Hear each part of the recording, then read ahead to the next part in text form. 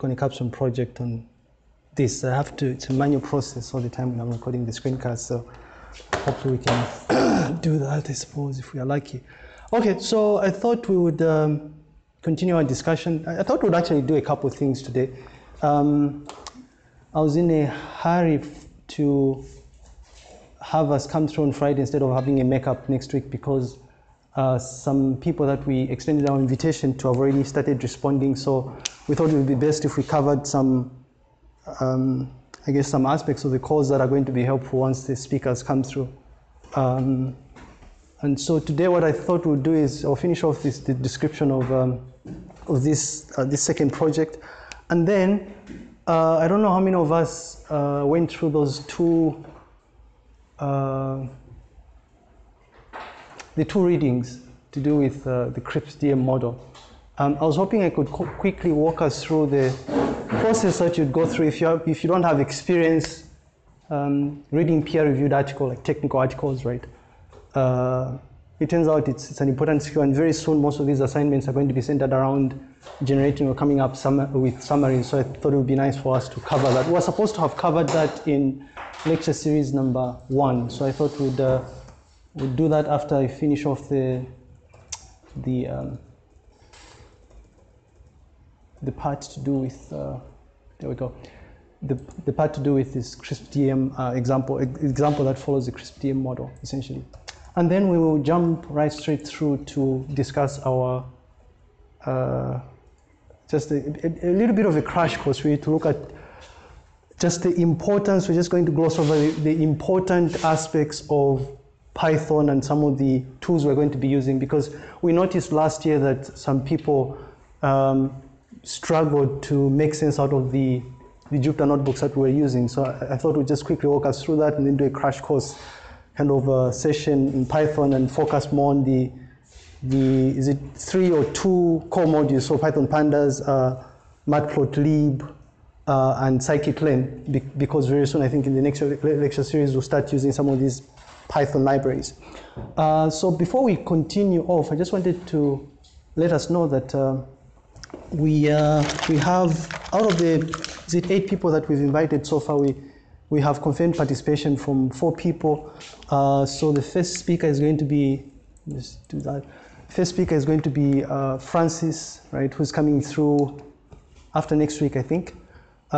Essentially, like I said, he worked on an image classification problem, so his talk is going to be centered around that, right? And if you're interested in tools like the TensorFlow or something, if you have specific questions on that, you probably want to use this opportunity to ask him questions on that, because that's the platform he used. And then immediately after Francis, we have Dr. Zulu, who is the registrar at UTH for the radiology department. So he's going to come through here to walk us through the pipeline or the process that they use to analyze X-rays and CT scans and God knows what else they produce there. I think this is going to be really interesting. Interesting for me because they go through a manual process. So don't expect any discussion of like fancy algorithms and computer science. It's purely going to be him walking us through their end-to-end process. And then, well, there's a gap here. Hopefully the other people that haven't responded will have responded by then. But Emmanuel has been working with, he says, stock exchange data. So he's working on I think his second master's or something. I don't know why, but he's doing it with some institution somewhere out there. And so I learned about his work when I attended some colloquium at Zika's a few weeks ago. And so I thought it would be nice to have him come through and discuss, I guess, the kind of area that we haven't really had speakers come through to give talks. Although also we extended an invitation for, is it the Chief Information Officer or whatever from ABSA, formerly Barclays or something. So interesting things coming up. And then at some stage, a student that I'm working with, I don't know why he chose the last day on the slot here, but he's going to come and give a talk about the project he's working towards. I think if we were to estimate, it's probably maybe a quarter way through or something. There's interesting stuff to do with the process he's been going through to collect data, to clean up the data. So this would be perfect because we'll have covered most of the things associated with the course, especially when it comes to classification, right? Because he's purely working on a document classification problem, essentially. Okay.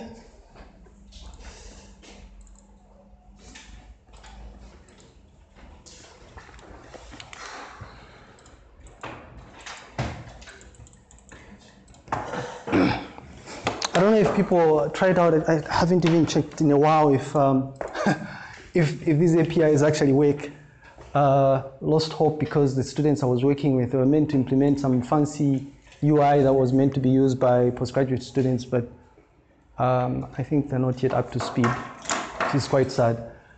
Right, so there's this other project that I've been thinking about, and the motivation for me behind this is I mean, it stems from the fact that that since I started teaching this course, it's offered in the School of Education, but the program it's associated with is it's a Bachelor of ICT with Education, so it's a newly introduced program because of the recent introduction of computer studies and whatnot in high schools and primary schools, I'm told now.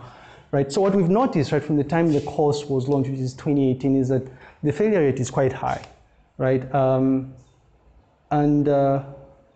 Unlike some people, some colleagues have spoken to about results, where I remember one of the things that some lecturer from biology told us, our first lecture is half of you will go. I don't believe in that. I think there's interventions that we can introduce here to ensure that as many people as possible actually pass. Especially that things are changing now. Apparently, Senate has come up with certain policies where a student can repeat as long, however times he wants. There's nothing like school exclude now, right? Things have changed. So, but anyway, my interest in all of this is to see how I can ensure that more people pass the course, or at least get good marks in the CA, right? So, this snapshot just shows you the performance of students in continuous assessment score here, really bad here. These are somewhat good, the good scores, I guess. I must have ordered them somehow here. But to give you some context of what this is all about here, out of the entire CA, which is 50%, the last column here tells you the percentage that the student needs to get for them to pass. Now, the problem with this course is that it's a year-long course and it combines computer systems and computer architecture, right? When I was a student myself, I didn't do that as one course, it was two separate courses. And so the idea behind that is we think that there are certain markers that we can use to identify at-risk students. And so the obvious markers, I'll talk about the markers just now anyway. So we are planning to do, to combine traditional characteristics or factors together with we think that there's certain things we can pull out from students' digital trails. So if we are to analyze Moodle, for instance, various features there, would we be able to find a correlation between how often a user or a student logs into Moodle to check for things and whether or not they perform well, right? You know, there's funny things here. How often they participate in other course activities that are not necessarily graded, like we have a mailing list and we encourage a lot of interaction. Some students are active, some of them are not, right? Funny things like we share Google Slides of the notes and encourage them to look for mistakes. If they find mistakes, annotate that. And the idea is to engage them in the course, and hopefully, you know, in the process, they'll get to perform better than they would. And the traditional markers we're talking about, by the way, things like demographic, right? So which school were you at, for instance? Did you do a computer-related course before, and things of that nature. Right, so the goal, identifying at-risk students, right? And again, if we were to go through this, the business understanding part for me is pretty straightforward. I started thinking about this after I had taught this course for almost 2 years. Well, for a year at least, right? So I have, or at least at the time I started thinking about this, I already had an in-depth understanding of the domain I was working in. I think I have a pretty good idea as to what influences students to pass or fail. I mean, it's things like, because they minor in certain other courses, right? Some courses are very involving, time-consuming, so we think that there's a correlation between that as well, right? Right, and so the objective really would be to monitor, right, students' performance from the time they start writing assessment, so quiz 1 up to the last quiz, which is quiz 20, the tests, you know, we start collecting or we start passing through an attendance register in the tutorial sessions to see if there's a correlation again between someone attending tutorial sessions and lecture sessions as well. Right, so no need for us to conduct a situation analysis because we already know what the problem is all about here. Right? We haven't really gone through a thorough process of creating a project timeline per se, but it's work in progress anyway. And then in terms of data understanding, we've come up with a list of data sources that we think we can extract this information from. Right, so the obvious one are the assessment results. Right? So these things here. We compile these religiously. We have, on average, we have a quiz every week, right? Which is pretty decent, I guess. Sorry. So the data sources, the assessment results, student demographics, we have this information from SIS. They've done a really good job of collecting really useful information. So we know where these students come from, whether they are from the eastern part or which part exactly in the eastern province are they from, which school were they at, how old are they, which courses, GCE did they write, right? So all those different factors, we think we can incorporate them into these models that we're thinking of implementing, right? So student past experience, what we started doing beginning last year is we send out a preliminary survey to the students to collect this sort of information. So we ask for things like, what motivated you to do this course, to see if there's a correlation between motivation and performance of the student. What else? If you have prior computing experience, for instance, right? So we've designed a survey. If you want, I can share this afterwards. Just write me mail the survey itself. It's a simple survey, really. And then the Moodle interaction logs. Really rich data set here.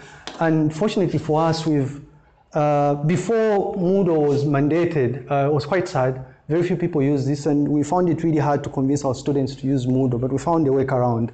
All grades are only accessible online. If we have an assessment, like a take-home quiz, you can only submit it using the Moodle. And so in the process, students got used to using Moodle. So we have a rich data set from Moodle here, the interaction logs. And then the issue of tutorial attendance is a tricky one. Because usually this is a class of anywhere between 60 and 90 students, right? So passing around an attendance register is just not for me. There's an interesting study that I know was done by someone from UCT. It's computer vision. So what this person did was he was trying to see if he could automate the process of attendance of students. So you would get a panoramic image of the entire class and do some simple image recognition, right? So you train some learning algorithm to say, this person is Mumbi, this person is Brian, right? And then when you take that image, it's able to detect the different faces. I mean, this is a well-known problem. There's well-known solutions actually to this issue. So if you think of Google Photos, for instance, it automatically does this, right? We were thinking this is something that we can do, right? For a large class. I don't have time to take attendance. So maybe just develop some simple tool that we can use or something. I don't know how that would work, the barcode read or something, I don't know. But anyway, so lecture attendance, and then the tutor feedback as well. This is really important because there's regular interaction between tutors and the students, right, in the smaller groups. So they're in a better position to identify the different traits associated with the students. We started taking attendance last year. Okay, and then, so extraction of the data is pretty easy here. The assessment results, we have control over this because we compile these ourselves, right, still on that understanding. Extracting information from SIS is not that hard, although the data would probably need a little bit of cleaning up, depending on which attributes you're interested in. And then remember I mentioned the questionnaire that we dish out, this we have control of as well.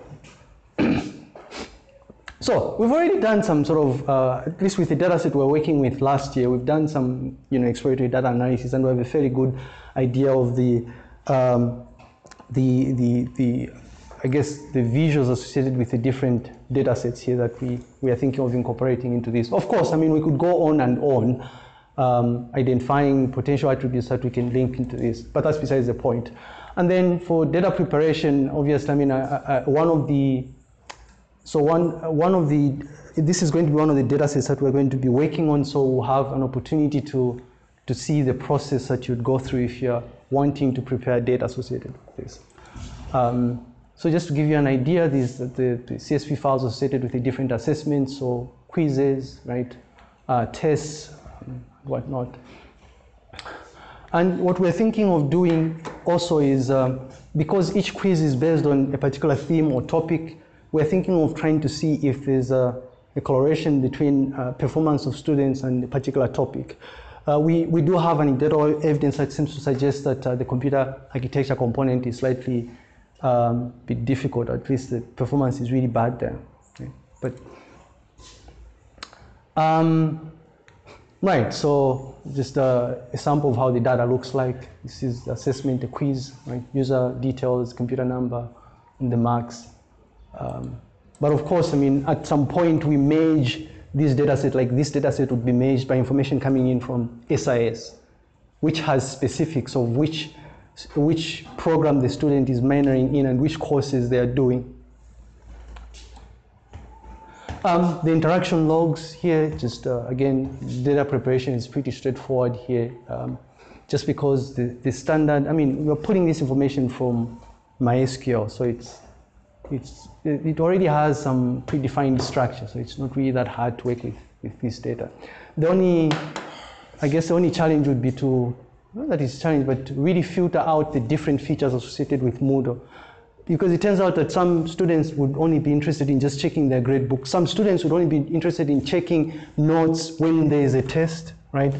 So we want to see the interaction logs associated with the different features of Moodle. Right, so again, still on data sources here, or data preparation. This is a survey form I was talking about, where we are collecting this type of information here. And again, we'll go through a process of, once it doesn't, you can collect as much information as you can about the domain you're working in. What's important is to go through a feature selection process where you identify the characteristics or the factors that highly influence and have a relatively higher causal effect on the overall outcome.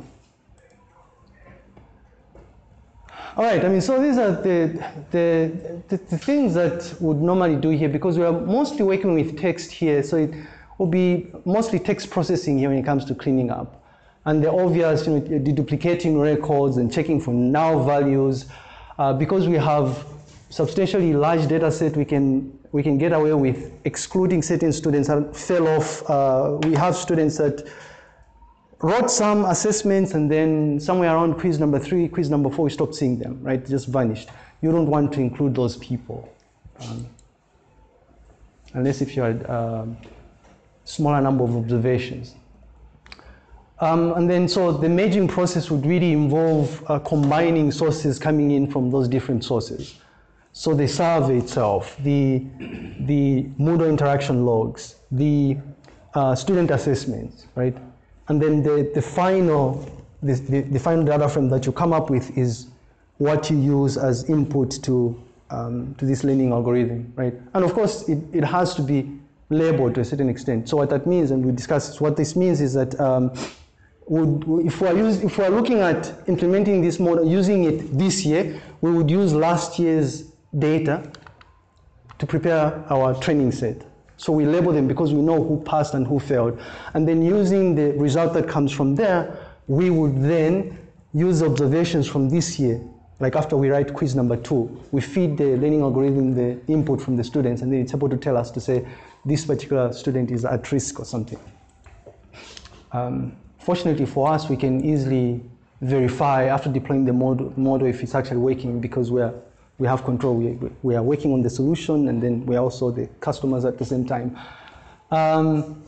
Really, I mean, in terms of modeling, this is a classification problem here. Nothing new, right?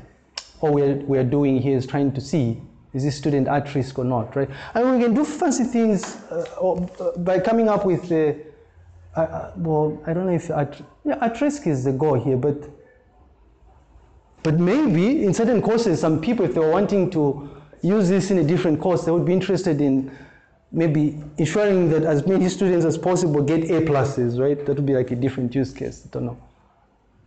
Or as many students as possible get at least a B, in which case you'd need B, B plus, A plus, right? What I'm trying to say is it's entirely possible that the objective wouldn't necessarily have been at risk or not at risk. It could be much more than that.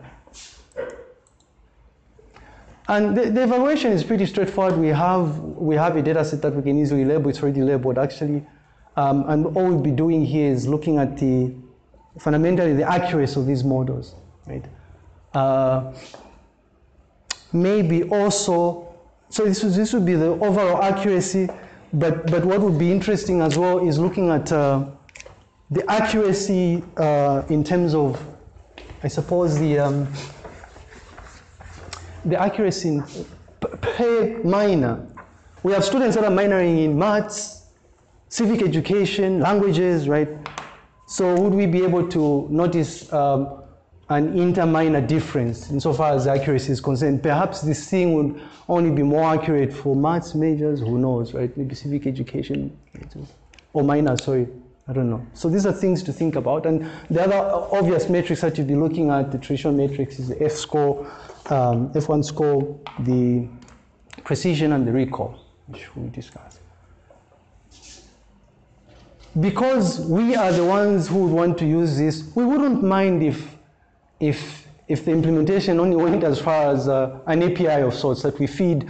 So I have 5 students, I just feed those observations to the model, and then the model just spits out some JSON response and tells me to say this person is at risk, this person is not at risk, right? I don't mind that. But if this was being made for somebody else, perhaps some people in Agric, they perhaps don't know what JSON is, you'd need to implement some really fancy interface, I suppose.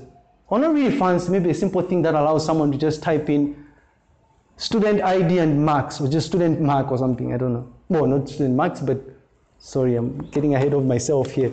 An interface that allows this person to type in all those different attributes. It would be hard in certain instances, but in certain instances it wouldn't be hard. So in the example of this, the input observation, once you train the model, would be all those things associated with the performance of the student, right? The assessment, the input coming in from the survey, right? Those different attributes, which hardly ever change. The only moving target is the assessment here. The demographic, the information coming in from SIS, right? So those would be your input, right, to the implemented model, and then it obviously gives you the result that you hopefully expect, or that's going to be useful in a way. Can't really think of any other way of implementing this. I hope this gives so the idea behind this is I was wanting us to understand this. Everything we're going to be doing is centered around this. After today's crash course, next week we start this part here. So essentially what we are mostly doing in the course, like I said, are these 3 things here. We don't touch this. This we assume someone is going to learn depending on the type of problem they're going to be working on. If not, you engage experts. And then this is an obvious thing here. So if there are no questions, then maybe, yes? Yes, sir. I have a question. Yes, sir. Was mainly on what you are trying to achieve with prediction. Here, for this? Not only the processes you've been implementing and Yeah. Sorry, I have to say this. A lot of people think what I do is boring. And I'm sorry, you're going to have, you won't be pleased because, no, but what I do myself is these are areas that I am passionate about. I spent a lot of time in like exploring technology enhanced learning, so I've become somewhat of like an expert sort of, and very much interested. Most of what I write about is actually here and digital libraries. And these are like obscure areas that, so if you come and visit me, you find posters about this and people just look at what I do and I don't know what they think anyway. But yes, the question. So my question is, so what do you then do after finding out whether a student is at risk? Oh, so what I would do myself is I would have, one of the interventions is creating dedicated time to get myself together with the tutors. Maybe we could form a special tutorial group where we have more contact hours for the students. Because right now the assumption is you just have a tutorial, 2 hours in a week. You meet everyone as a group, you don't know the level everybody is at, right? You don't know what problems they're experiencing. So there's that. And then what I've been doing since I joined this institution is, I guess I'm still in the honeymoon phase. I still reach out when I notice someone is not performing as expected. I reach out, I go out of my way actually. What help do you need, right? So that's what I would do. I can't do that for 100 students, but I can do that if we find out that it's 20 of them that are at risk, right? I can do that. So that's, I don't know if that answers your question. Yeah. Yes. I just have a question also on the same prediction. So what was happening with it? It's like people were failing? Or? Yes, people are still failing. I have to show you this. And it's not like I'm pleased to do this, but I have to show you this, right? We just had despite the confusion here, we had a quiz and I had a lecture with the students a few days ago, and we were discussing their results for quiz number 1. The problem is they're still failing every year, irrespective of the cohort. And usually, you know what they say about successive generations are smarter. It's not working for us. It's still everybody who comes in. 2018 cohort, bad performance. 2019, bad performance. This cohort, so this is how bad the situation is. This is just quiz 1. Simple stuff, right? And I understand. I mean, for a first quiz, I guess, there's a bit of confusion. We're trying to avoid this, right? This is not normal, you know. Only 26.2% people pass quiz 1. We're trying to avoid this. No one is happy about this because it turns out that if a lot of people are failing and they've been failing since 2018, maybe the problem is with you, right? Not the students, actually. I'm just speculating here that the problem is with the students. I do think it's with the students though, but I don't know. So yeah, so the problem is that students are failing. They've been failing since this course started. And I think UNZA would be interested in this. Why? We are cash strapped now. You don't want people to fail anymore, right? You want them to pass so that they continue paying the tuition fees, in my opinion anyway. But anyway, so that's, but I'm not using that as a motivation for me, but maybe UNZA would be interested in doing that. On the hindsight, I mean, if you think about it, something like this could potentially be scaled up to say maybe, and of course the attributes would be different here, the features, but maybe in high schools, right? So that although now apparently we have, is it 90+% pass rates or something at grade 12. I remember hearing about this. But if it was bad, maybe we would deploy a model like this there. Yeah, so I guess I'm trying to tag into the generalization issue here to say we can generalize this a bit by modifying them. So, yeah. Just go back to that log file. Is it a log file? This? No, go back to the other CSC files. CICT? Yeah, just there. Here? Just there. Oh, this? I want to find out those CSV results. Yes. Are you using a script to group them together, or? Well, so I spent years studying digital libraries. I curate my information well, right? I don't know if you've noticed what I'm doing here.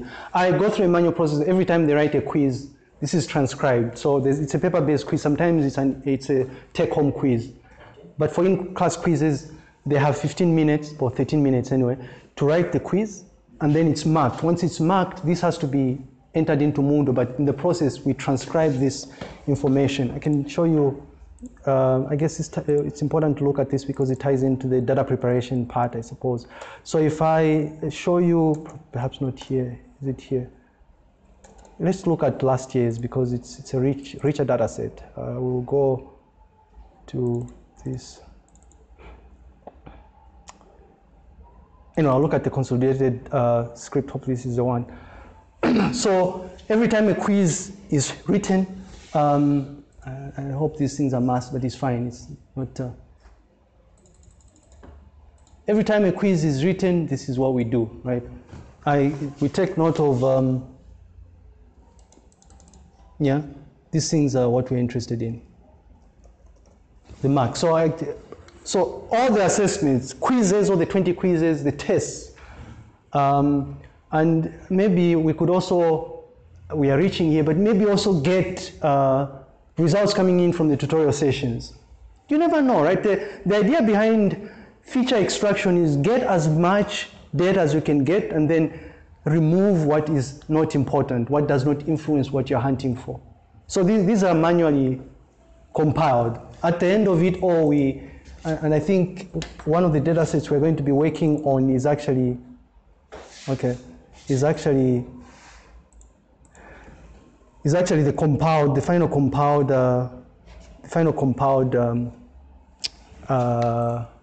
file. Oh, it's the same one. So afterwards, I mean, it's very primitive data compilation or analysis. Let's look at the master thing so that you see the final consolidated thing. So afterwards, the things you're seeing are compiled. How are they compiled? Not here. Yeah, so afterwards, we just link the different information coming in from those CSV files. So those are manually compiled anyway. So it's a manual process. But we do it anyway, so we might as well just use it. So it's not like it's, and it's not really a lot of work. Well, maybe it is for some people when you're typing with 2 fingers. Okay, if there are no questions, then maybe we can, unless if there are more questions. Really, my interest in all of this is to ensure that all of us understand this, because that was the whole point of this. There are more people that are going to come through to run us through different projects. Some of them might not explicitly walk you through this process, but you should be in a position to figure out to say, oh, that what he's talking about is the data preparation stage, right? Especially when Francis comes through, and especially that he's going to be looking at a different type of data set, right? Images. Be interested in hearing thoughts about that. Okay, so if there are no questions, then maybe we can quickly do the next thing, which I said was, it's been pending before we get on to getting started, the crash course introduction to Python.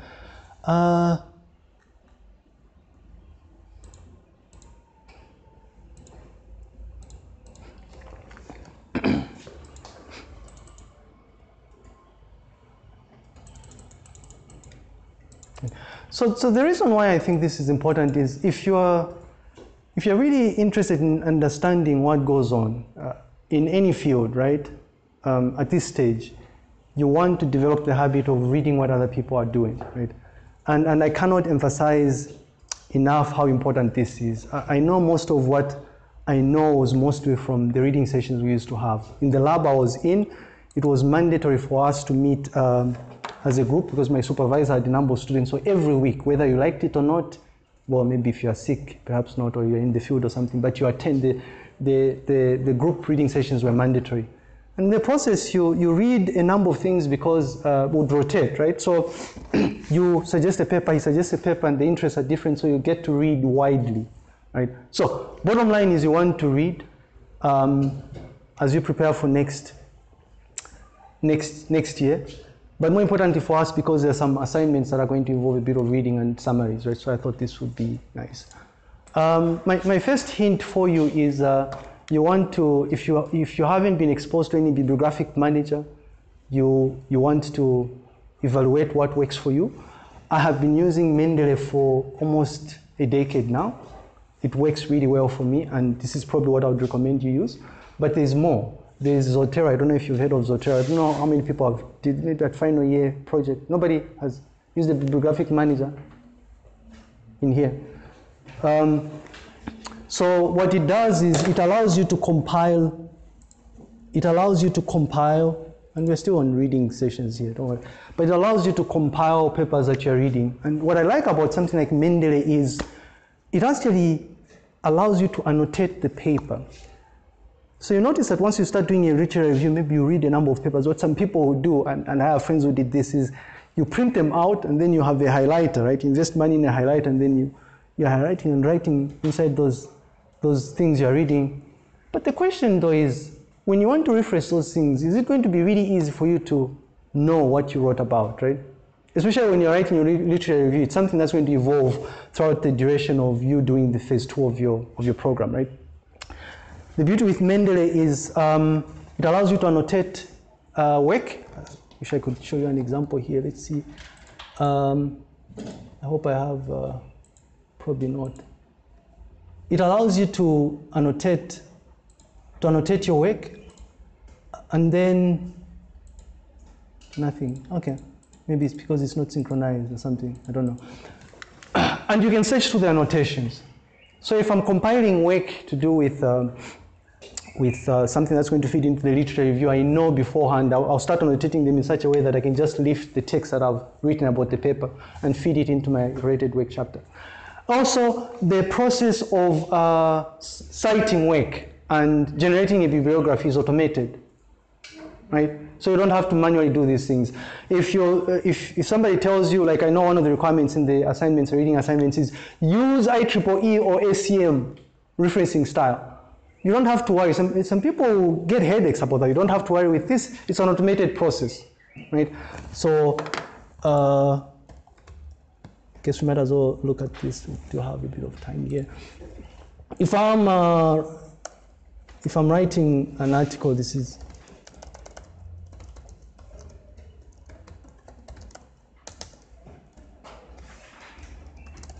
what I mean by automating the process is I'll just say, oh, I want to insert a citation here. And I don't know if I'm talking about things that people already know here, right?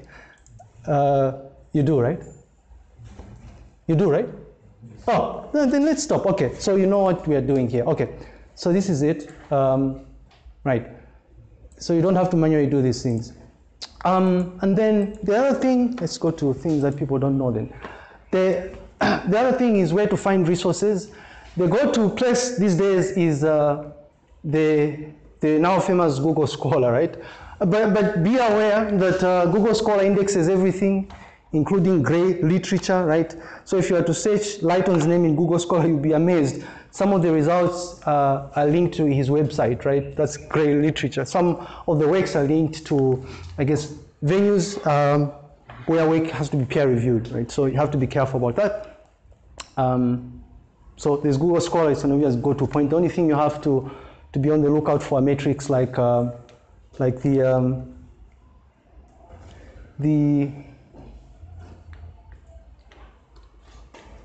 number of citations. So if it's articles, I don't know what's happening here, but anyway. So number of citations, or I don't know what's happening here.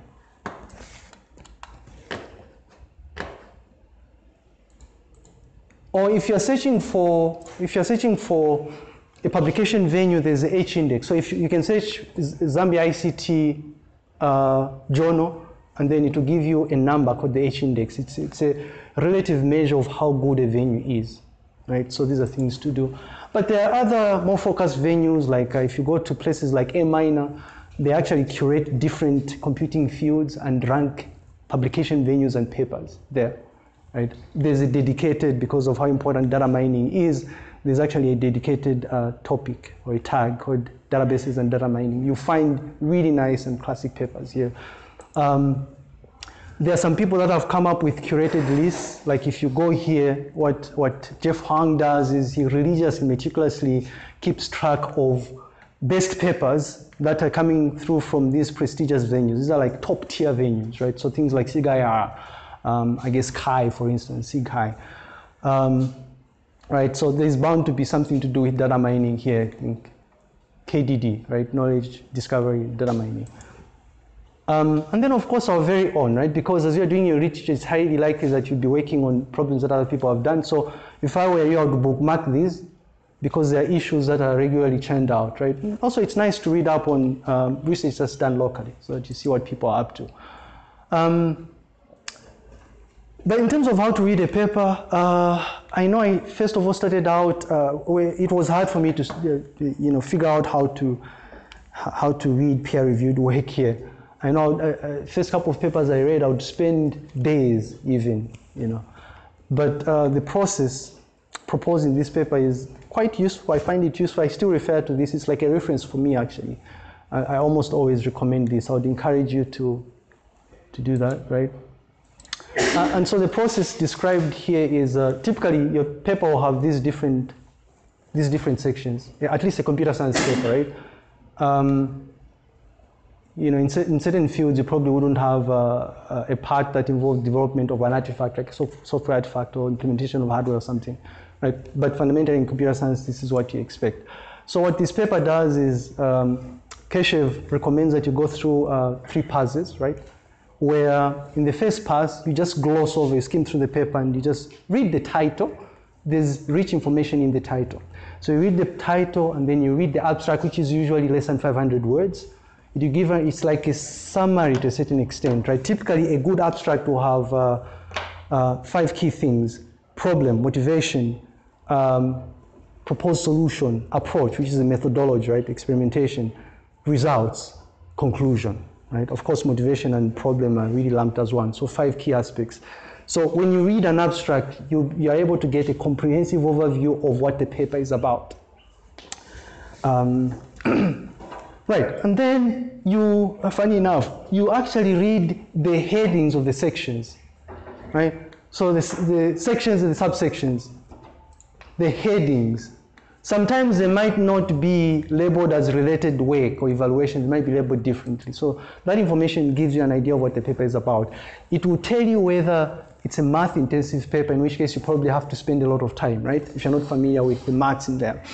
But you read the headings, right? You read the conclusion because it's relatively short. It will tell you what came out of the paper, key things. And then you go through the references.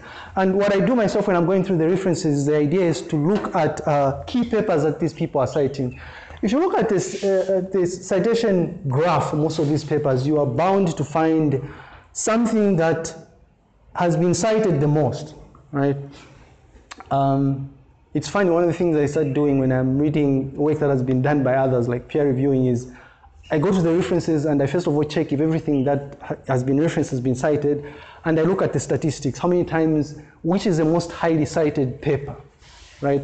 Because that will give you an idea of what work is strongly related to the paper you're reading. Perhaps you might need to read the stuff that is highly cited. And in most instances, what people will do is they build up on already existing work, right? Most likely the one that's highly cited. So the key outcome of this is you'll be able to classify what sort of paper it is, right? Like if it's computer science, is it an experimental paper? Is it an implementation paper? Are they proving an existing theory, for instance? Right, all those fancy things. Is this some sort of HCI-centric paper where they just built some software and then did a usability study or user experience study, right? But you'd know what class the paper is. If you go to SCM has the different classifications for these papers, right? And then the context within which this paper was written, the correctness, the relative correctness of the paper, right? I mean, you'd be amazed how many things seep through the cracks, right? If I know that publishing will result in my being promoted, it can be tempting to do things that are untoward. I think I was indoctrinated into believing that it's a bad thing, and I do know it's a bad thing, so I wouldn't do that, but I'm just saying. You'd know that the paper is correct whether there's anything iffy about the paper. But sometimes correctness would involve maybe an error in the math, right? Some sort of proof that is in the paper, for instance, right? So you should be able to do that. And the key contribution, because everything that is published, at least in these prestigious journals, must clearly state what it is they're bringing to the table, what is new. Have you invented a more superior algorithm, for instance? Did you conduct some study in Zambia that generated new knowledge? We should ask Francis when he comes, say, what was the contribution of your work, right? When you came up with, when you worked on this image classification problem of 4 army and what is the, well, what's the novelty of what you did, right? And the relative clarity of the paper. Did you not get confused or something, right? Was it clear enough? Second pass, you're analyzing the floats, right? So these are tables, figures, equations, right, in detail. Again, you note key references that you would not have gone through here, right? And then maybe go through them. At this point, once you read it a second time, you probably have a comprehensive understanding of the paper, actually. And some, I guess in some of the papers, people will say, you should be able to reproduce the paper in a way, right? Because you understand it somehow, right? And then in pass number 3 is the time for you to identify fundamental flaws in the paper. So things to do, because this paper almost always has evaluation, implementation, right? You check. Is there something wrong with the experimental design, the execution of the experiment itself? Maybe the selection of participants of the study was a bit iffy, right? If it's a user study. Perhaps the way that the hardware setup was described is a bit problematic. You highlight all those different things. Also, I guess to do with results here, a lot of people obsess, and this will come up a lot, right? Did you conduct any statistical tests, right? What statistical tests did you perform? Can you generalize the outcomes of your study, right? These are the things we check for in pass number 3. For the most part, well, you typically would just go through 3 passes depending on the complexity of the paper, but if it's something that is a relatively unfamiliar field for you, I mean, you could probably go through pass number 3 again. But details of what I just said are in here. I do encourage you to read this, please. Quite nice. Okay, that's it on this. Maybe we can now get started into the Python thing. This was in lecture series number, it was a remnant of lecture series number 1. We're supposed to discuss this in lecture series number 1, but it's fine. And then hopefully now when we send through an assignment to do with a paper reading, we should be in a position to figure things out here. That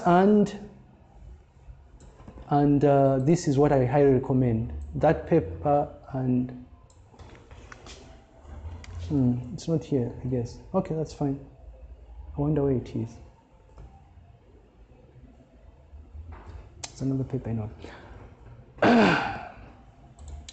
So for those that were late, by the way, I'd asked if anyone went through the 2 readings from the previous lecture. Remember the things that are linked to the crisp DM model, because I wanted to hear people's thoughts about whether papers were well written, but maybe we can revisit the papers and just read up on that. And maybe the question you asked is actually hidden in there. You remember, right? Yeah, I was hoping someone would say, I found a solution in the paper or something, but I don't know. Okay, maybe we can get our hands a bit dirty soon after this crash course introduction, I guess. I don't know if there are no questions. I made the stupid assumption last year of assuming that maybe Python had become mainstream here as well. You know that in other places now, and a lot has been written about this, by the way, in other places, Python has been, is being used as an introductory programming language. Right? I know my alma mater started doing this, I think, 2 years into my master's, I think. And it seemed to think it works quite well. Before then, they used to use Java as introductory language, but what they do now is they introduce students to Java at 2nd year, right? So pretty useful language, I suppose. So I made the assumption that people would already know Python, which is why I did a poll last time to find out, and I think it was only one person who has some knowledge of Python, but that's fine. It's a simple language, I assure you. It's very simple, I really like it. I mostly use it for scripting myself, nothing more than scripting. But anyway, so I thought I'd split up this lecture session into 3 main parts. We shall first of all, again, people struggled with, I don't know how many people have used Jupyter Notebooks before, Jupyter Lab or Google Colab. Then it's a good thing that I included this. Most of the code that I'm going to be sharing are shared here, right? And it tends, well, and then afterwards we'll dive into Python, just look at the bare basics to get us started. The reason, by the way, we're going through Python is very soon the next lecture starts, there's a bit of code there, and we don't want people to get lost when they're reading through the code, right? So that's the idea behind this. And then we'll just look at a few core modules, the Python modules associated with this. All right, so just a sneak preview of this thing called Jupyter Notebooks. If you look up online, I guess what we're going to be looking at is so-called Jupyter Notebooks Classic. I recently discovered that Jupyter Lab, one word, is almost becoming mainstream, right? But the functionality is more or less the same anyway. So but it has fancy features like you can open tabs apparently or something. I like Jupyter Notebooks Classic myself, it's just fine, right? And what we're going to do is we just walk through the simple interface so that you're able to execute the code on your own, right? And then just walk through the 3 key types of content that you will find in these notebooks when I'm sharing them. And in fact, when you're looking up information, when you come across these notebooks, this is the 3 different types of content that you're going to find. All right, so it's I guess the motivation behind this is this notion of reproducible research. So with something like Jupyter Notebooks, I can share with you things that I've been working on and hope you should be able to re-execute whatever it is I did and get the same, if not similar results, right? Or similar, yeah, it's the exact same one, except somewhat closer. The results that are somewhat closer to what you're doing here. Right, so you can view a notebook as nothing more than, it's a web application actually. You run it as a web application. And really this web application contains content, textual content, live code, right? So it could be Python, or if you've incorporated some sort of like shell scripts there, you can run shell commands, visualizations and equations if you're working on some math problem, for instance. I like the fact that you can actually, I don't know if you can see this, but you can actually integrate LaTeX within this, right? So it's a lot easier to work with equations. And then you can also visualize things within the notebook itself, right? Without this, I guess you'd have to do some of these things separately. Think about this for a second. You'd have to, I don't know, the live code will probably be in some external file, the equation, some document or something, the visuals are separate as well, right? But this integrates everything into just one unified component. And then it turns out that if you look at this, this is what they call the kernel, right? So in as much as most people use this for Python 3, but you can actually use other kernels that will allow you to run languages like R, right? So you just have to install the kernel itself.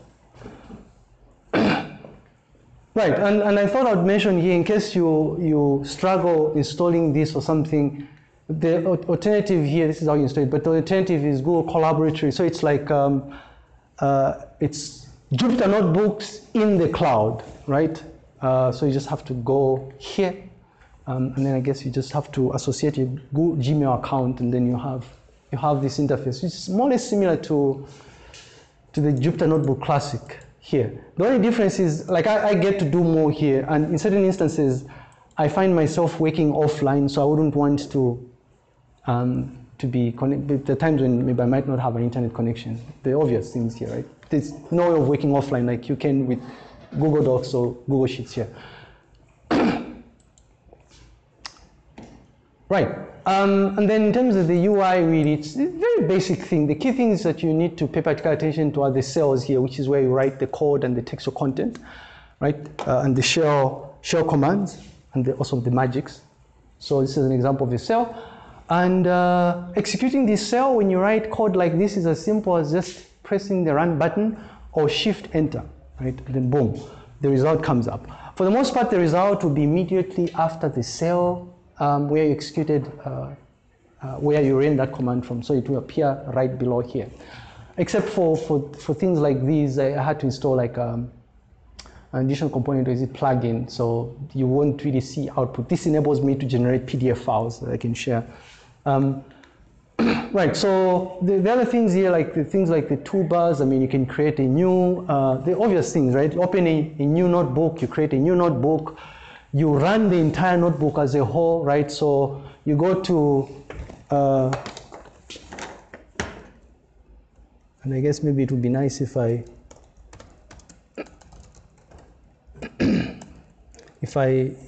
when we're running through the interface, if I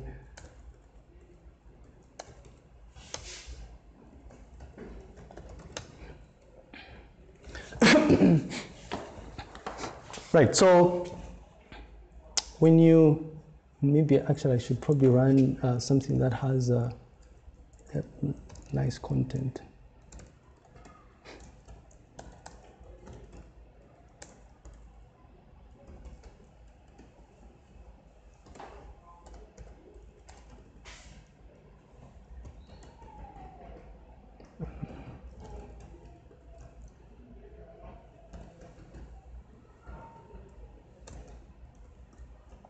something from last year.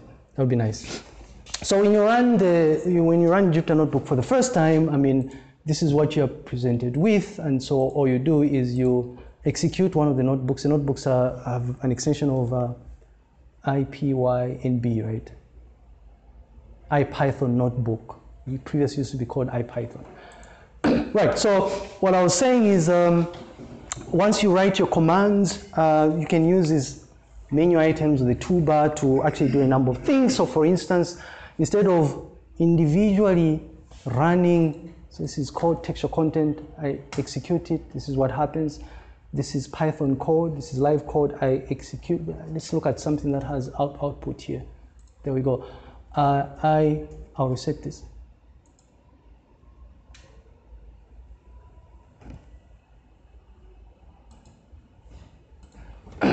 So we see what's happening behind the scenes.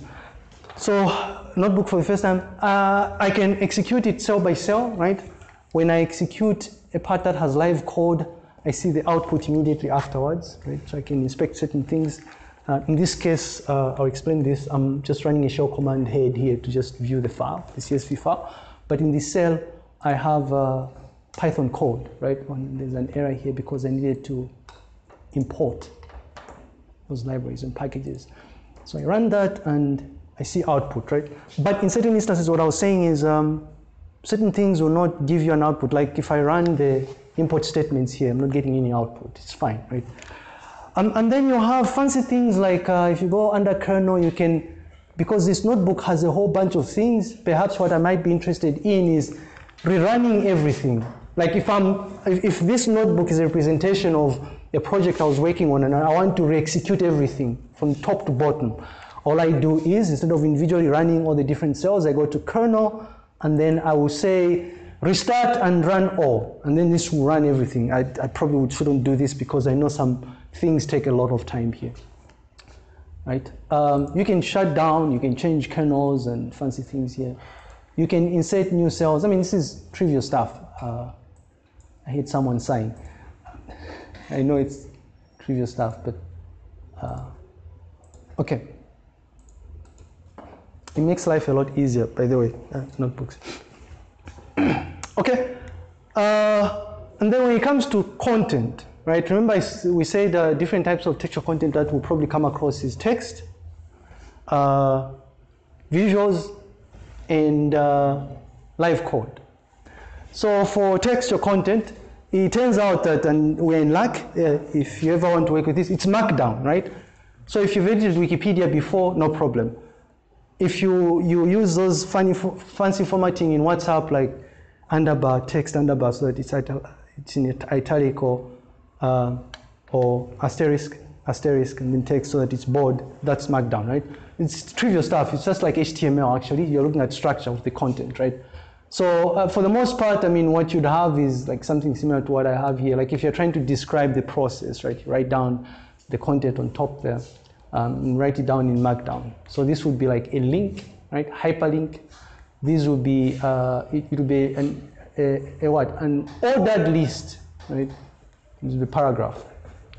This would be heading 1, right?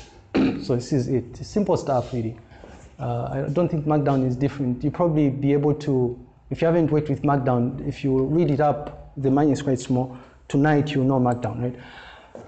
So if you're wanting an ordered list, this is what you do. I know this is boring. So ordered list, right? Simple stuff.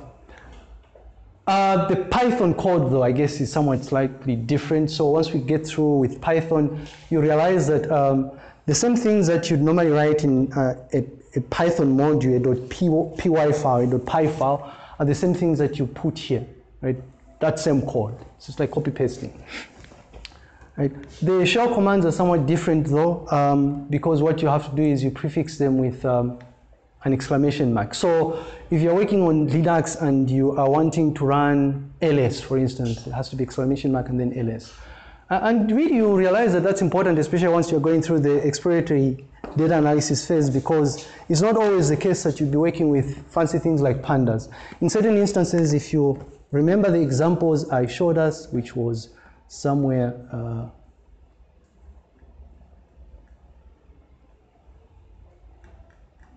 here, I guess. Here. I'm trying to, before I import this, before I use the pandas library here, I'm just trying to make sure that the data I'm working with makes sense. So I do a sneak preview of that, and I can run other fancy commands, like I want to see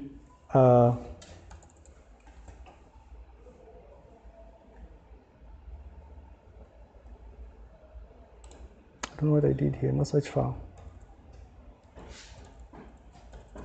Tail. I want to see the last couple of lines there. I don't know if that thing came up. Can't see. Oh, I shouldn't have done that, it's taking long. But the bottom line is the same commands, the same shell commands that you are used to are the ones you run here. And it turns out I think there are magics that are, there are commands that are associated with bash that you can access as well if you're using Windows, right? That's besides the point. I don't know why this is taking long though. The key thing though is when you're running these shell commands, you just prefix the command with an exclamation mark. And then there are also cell magics that you might be interested in. I'm not sure in what instances, like if you want to integrate HTML, for instance, there's an HTML magic, and what you do is you use 2 percentage signs, right? So to give you an idea of the sort of magics that are available out there, I'll cancel this kernel. Restart and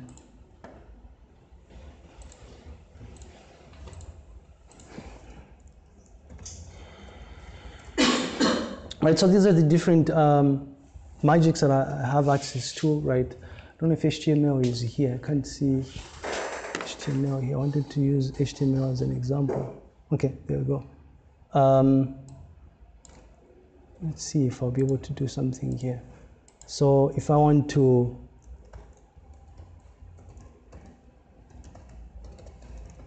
I wonder if this will work. I hope it does work. Ooh, no.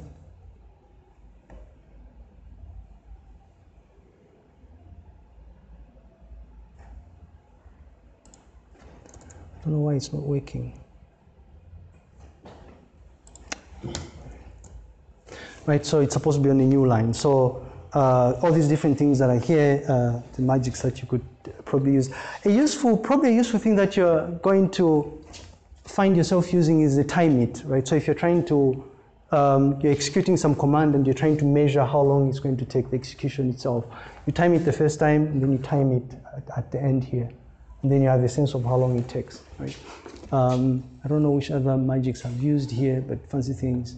Anyway, besides the point.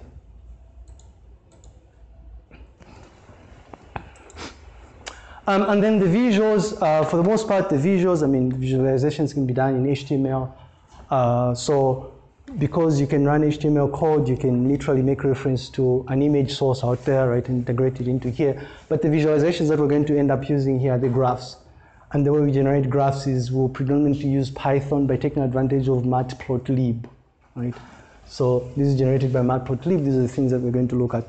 This is important for us because once we look at evaluation, we want to be able to generate those fancy visualizations like confusion matrices, right? The confusion metrics, the rock curves, right? To try and figure out which of the linear algorithms is superior, right? So, but you get to put all those different things into this component here. All right. I hope this was okay as a crash course introduction. Do you think we can, instead of installing Jupyter Notebook, there's these instructions here. We don't have time to do that.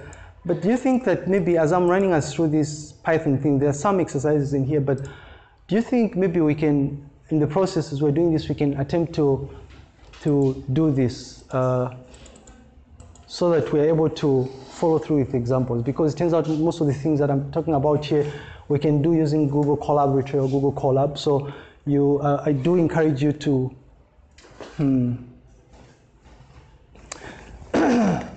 So Jupyter and Google Colab is used to run the Python commands? Yes, so both the shell scripts and the Python commands. Thank you for that question. So if I go to collab.google.research.com like so, And let me just connect to the internet here. I'll be able to do the same things I was doing using Jupyter Notebook Classic. I'll be able to do the same things. So,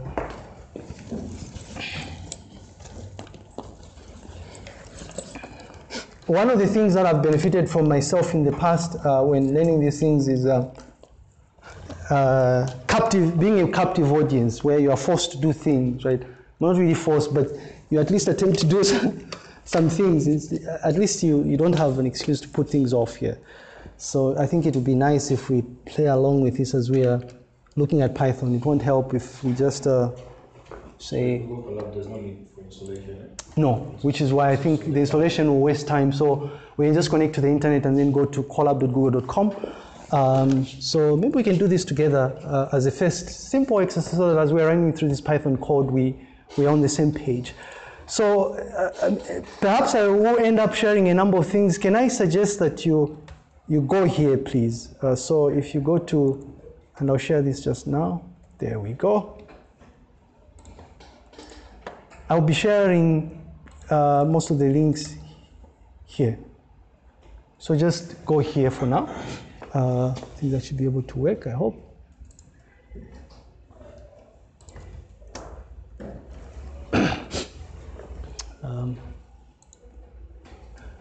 Because as we're working on some of these things, maybe some people would want to share with us what they've worked on, so we'll use this.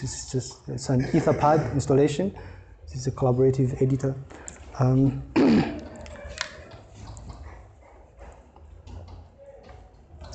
And so something else I wanted to mention is don't get too excited with it. It's good to be excited with the implementation, but it turns out the idea is more important than the implementation. So when we're looking at these things, right, what we're looking at is not really hardcore. There's nothing complex with the programming we are doing, right? Most of it. So we must focus on these fundamental ideas we are discussing. I don't know if we've managed to get there.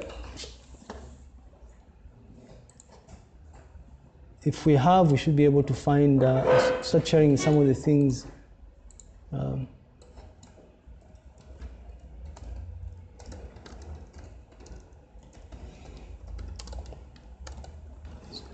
So just go here and then you'll find most of the things that I'll be sharing there as well, including the link to Google Collaborator, although you can easily Google it up, right? So I don't know if you've managed to set up the Google Colab thing and, yeah? Okay, so once you do that, you should be able to see something like this, right? As a starting point, just click New Notebook. And then you should be presented with a new notebook. So if you have an installation, once you install your Jupyter Notebook, what you can do is there's an option for you to import an existing notebook, right? So what you would do is you work offline using Jupyter Notebook Classic like I have been doing, and then within Google Colab, I would import that notebook. And then it's saved. It's like you're saving, just like we save files in Google Drive, right? Another interesting thing about what we are doing when you're working in the cloud is, like for me at least, because I have unlimited, and the people from CSC know this, I don't know if this is still the case here, but unlimited storage access, I normally dump a lot of large files here, so it makes it a lot easier to work here, right? Because, lo and behold, I have, where are you? Is it because I'm not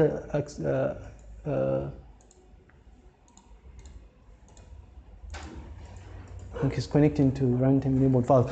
So I can import data files from Google Drive from within here, right? So you can create buckets essentially, which is quite nice.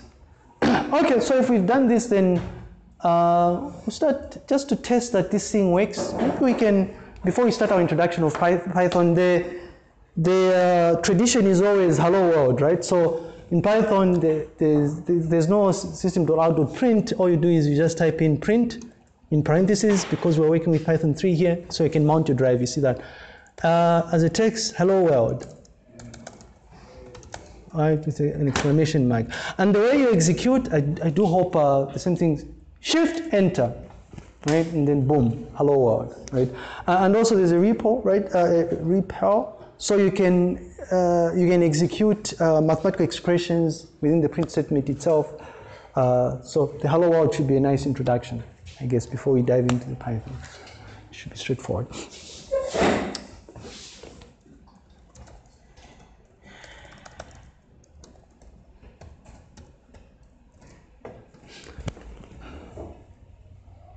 All right, so if we've done that, then we know that the setup is fine and we're able to follow through with some of the things I'm going to be talking about, so we can proceed with this thing. Good stuff. Okay,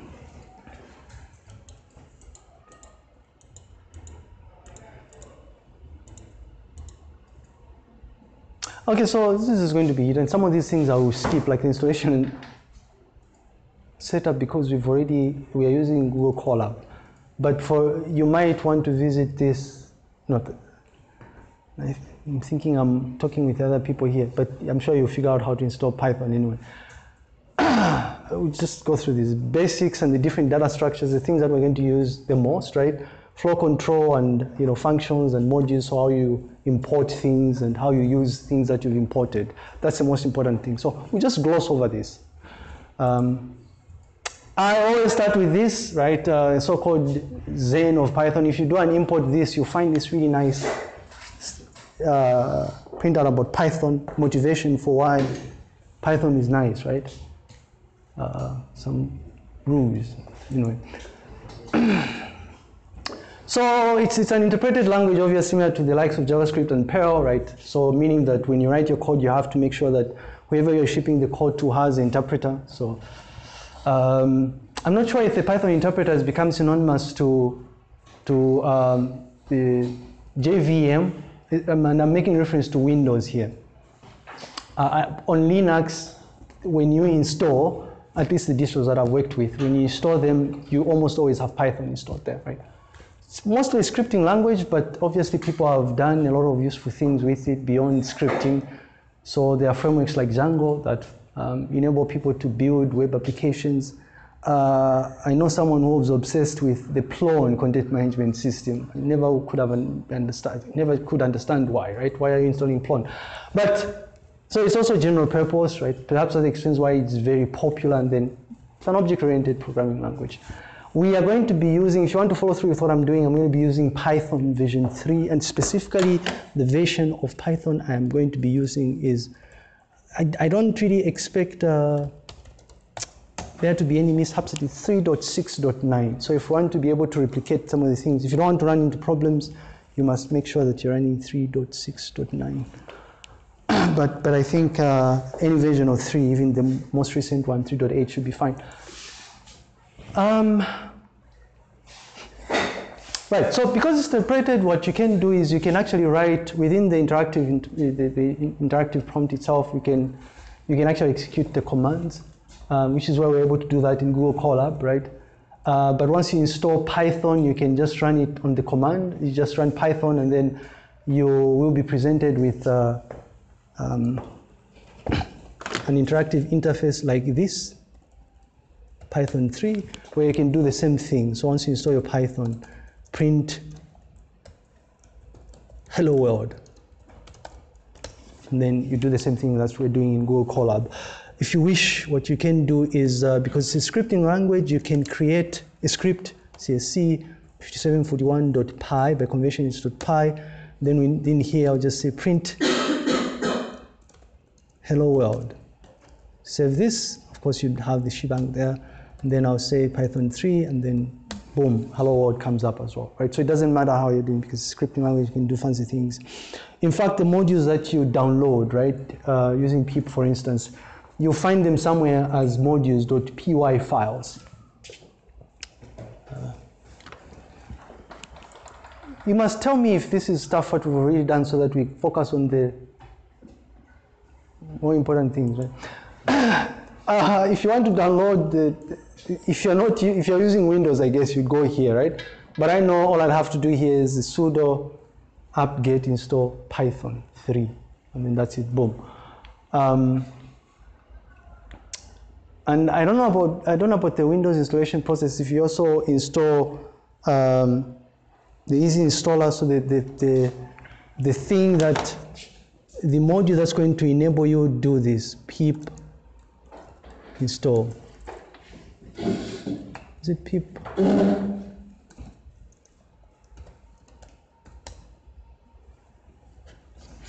So for me, most of it's pip install. So when I'm installing packages, I use pip command. I'm not sure if it comes by default when you install Python on Windows. So if you're using Linux, but you do the same thing. So pip install matplotlib, for instance, matplotlib, not matlab, right? The other obvious question once you set up this is people will say, but what IDE, right? The mother of all IDEs for me, but not an IDE really, a text editor that I've been using for years is called Kate. It comes integrated with Kubuntu or KDE desktop environment. But if you go to Stack Overflow, you find people with their own opinions on what is the best IDE to use, right? Or what is the best IDE to use here. I don't know which one is the best. For the developers in the house, I recently discovered, because I've actually gravitated more towards Visual Studio Code, I've recently discovered that there's a really nice plugin called Python. It's developed by Microsoft. Really nice. IntelliSense is integrated within this, right? So, observe, if I just say make CSC 5741, and then I'll move CSC, put pi into CSC. Oops, sorry.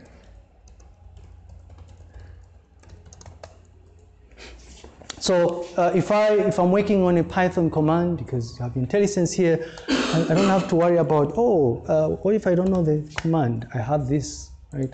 And then it actually makes you more productive, and if you can see here. So if you are a software developer who has, zoom in, control equal sign, who has gravitated towards Visual Studio Code because everybody's using Visual Studio Code these days, really nice.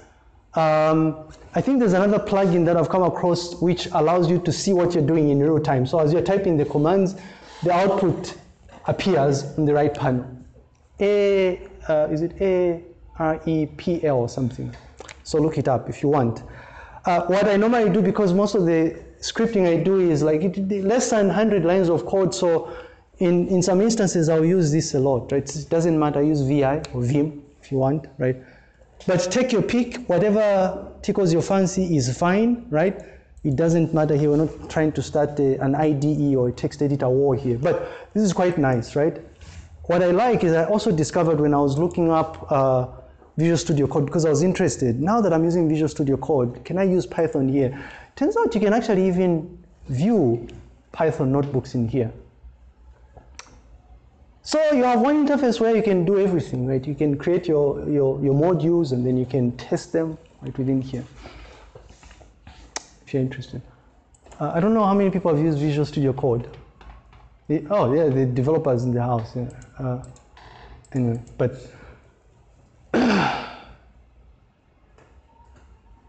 right, I mean, so there's nothing like explicitly specifying the data type associated with a variable, nothing like int, x, and whatnot.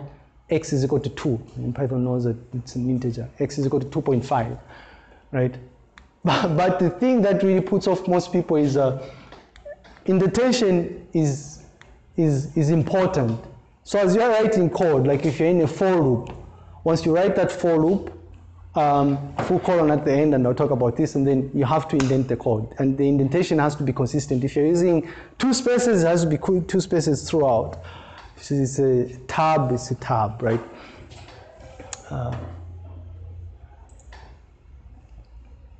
This is the same as syntax. I don't know what I was thinking here.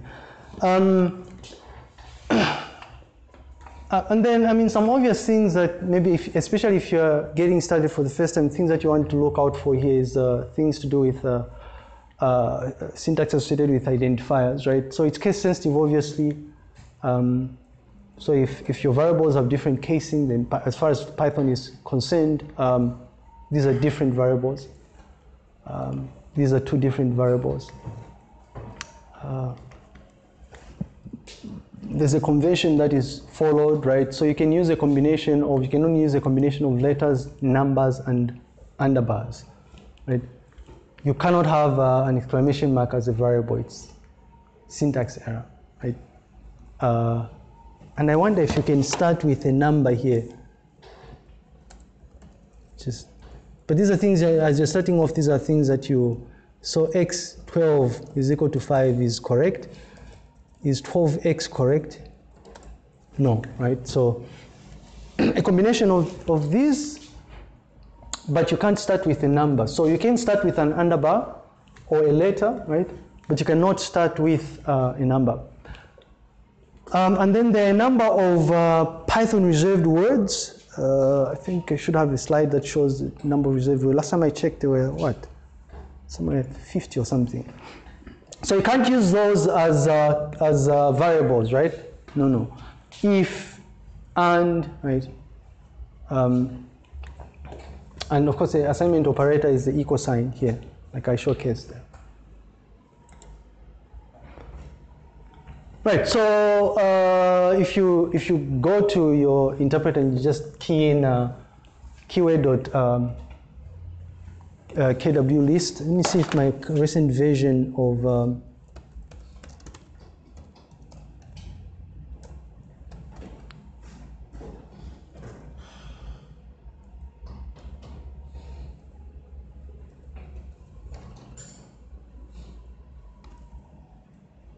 why isn't this working? Let me just.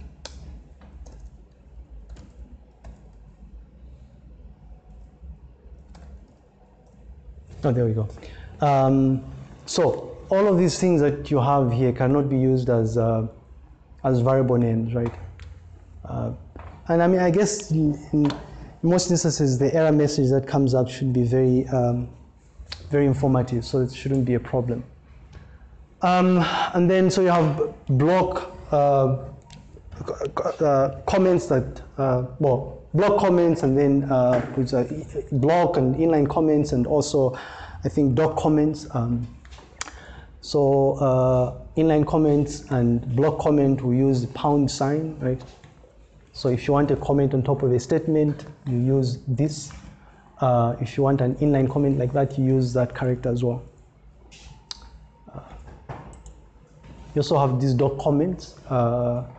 And really these things, what you see when you issue, let's say, is it the help command, the help built-in command, or the dir command, the description of the module that you're working with. But also it helps you define like a multi-line comment, right? If you don't want to use a number of pound signs. So what I mean by the doc comments that you see is if you say the help, is it keyword or something, right? This thing here. Is it this or dir? Not this. Maybe help dot this. So the doc comments that you write is what would come up here when someone issues the help command, so that they see what is it the class or the module is all about, right? And the way you do that is you use either single quotes, 3 of them, then you close them off with 3 single quotes, or 3 double quotes, you close them off with 3 double quotes. And then in terms of data types, like I said, I mean, you don't need to explicitly state the data type. It's nothing like this is an int x, right? You just come up with a variable and then assign it a value, and then it knows.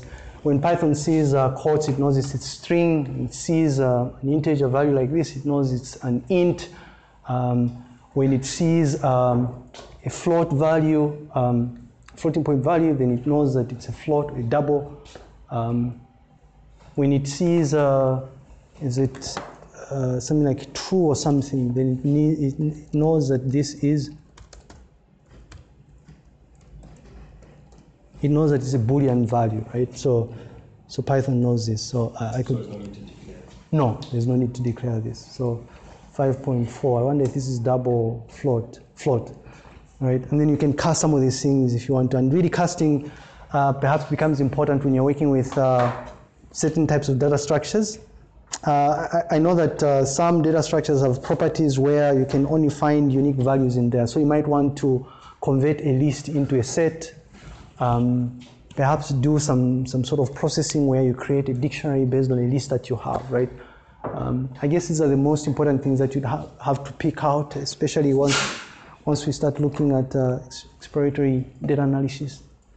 But, so the data types then. Yeah, string. There's this, I don't know if people have come across the developers in the house, the string war, right?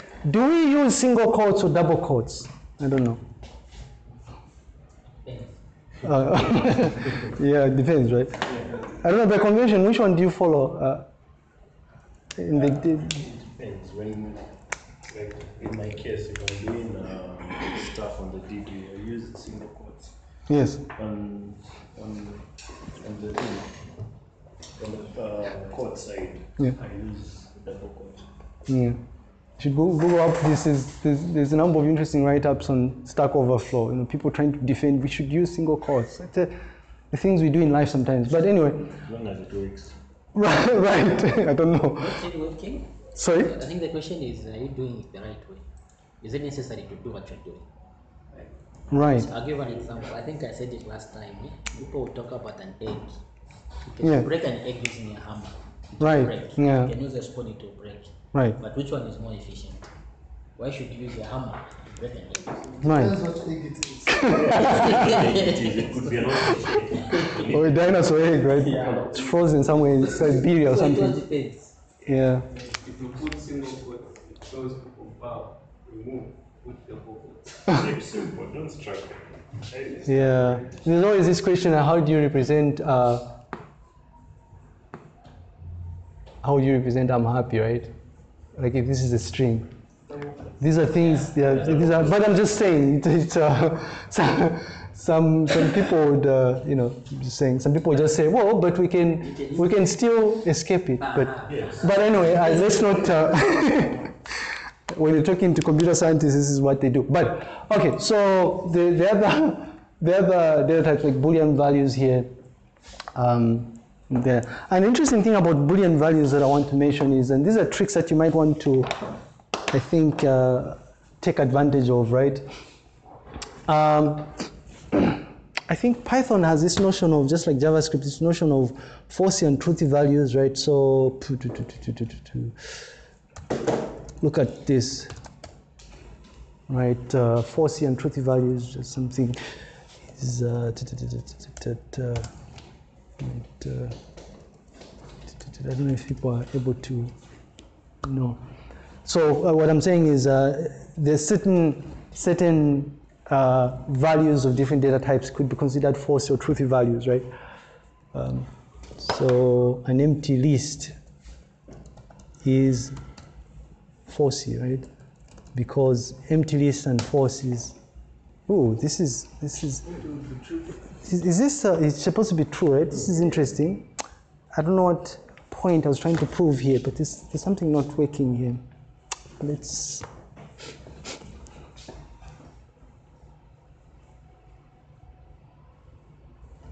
this is homework for us to discover why this is happening. let's do this.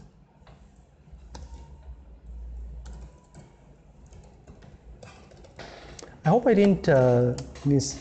So I don't know about the other data structures, but I do know that when it comes to 0 and 1 here, it works, right?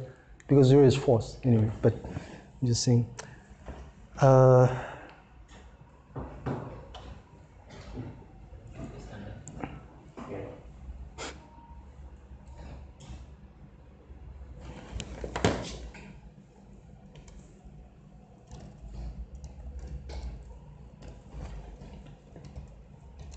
Yeah, I guess it works now, right? So if I cast an empty string to, if I cast an empty string to a Boolean value, that works. I don't know why this is not working. The other one is not working. I don't know if you see what I'm doing here. If I cast a Boolean value with a value 5 here and spit out x, yeah, because it has a value, right? But I don't know why this is not working. This is. an enigma, right? This is supposed to be That's supposed to be true. force is equal to force. I don't know, but anyway, okay. So these are things that maybe you might want to take advantage of as you are implementing these things. I don't know. By the way, list, tuple, dictionary, right?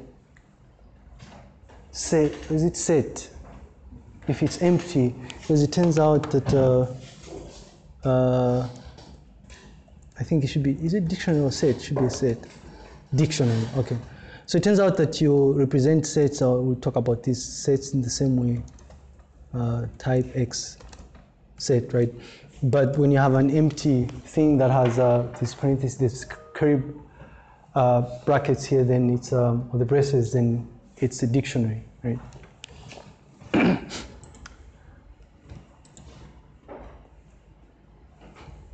All right, and so I don't know if there's a part where we talk about,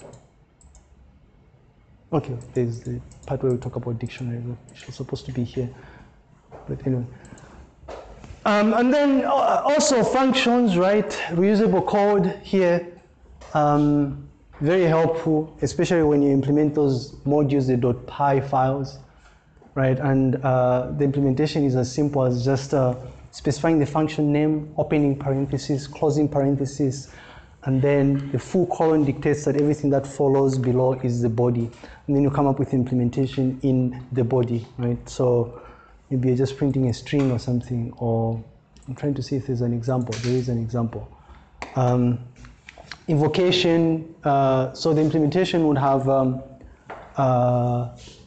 the function header, would have the name followed by a parenthesis if it doesn't take in any arguments, full colon, and then what follows here is the body of the function. There's an example afterwards.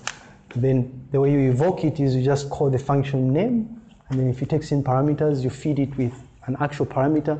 If it does not, then it's empty, and then you have an execution. So back to our hello world, right? fx hello. Name, opening parentheses, closing parentheses, that, ooh. Does Python also have predefined functions? Sorry? Does Python also have predefined functions? Yes, built-in functions. 1, 2, 3, 4. There's a df keyword, by the way. They are what they call built-in functions, and I think there's a way, we'll look at built-in functions just now, but what I was saying is you start by the def function definition keyword followed by the name of the function, opening parentheses, closing parentheses, full colon, to say this, now comes the body, and then you indent it, and then you come up with the actual code associated with the function. Let's say we wanted to print hello world, so print hello world, exclamation mark, boom, and then the moment you evoke this, then it will print the hello world, right? If it takes in arguments, hello world or function add takes in arguments A and B, and what you do, 1, 2, 3, 4. I don't know why I do that. This is the tab versus space war. Should we use tabs or should we use spaces? Right? I use spaces, and I'm ashamed of myself. But so I would say if you're returning a statement, if this thing returns something, you just say return A plus B in this case because we are adding. And then once you call this with actual parameters, 5 plus 7, then you have 12. Interesting thing here, right? I mean, and I don't know if this happens in Java, right? I wonder if this, it's not working, then it's a concatenation, mismatch of numbers. Okay, that's fine. I thought it was going to work because I don't think there's an implicit casting. But anyway, so you come up with implementation, and then you call the function with the actual arguments, like so. Right? In this case, you are returning something. It could be the case that your function might not necessarily be returning anything at all.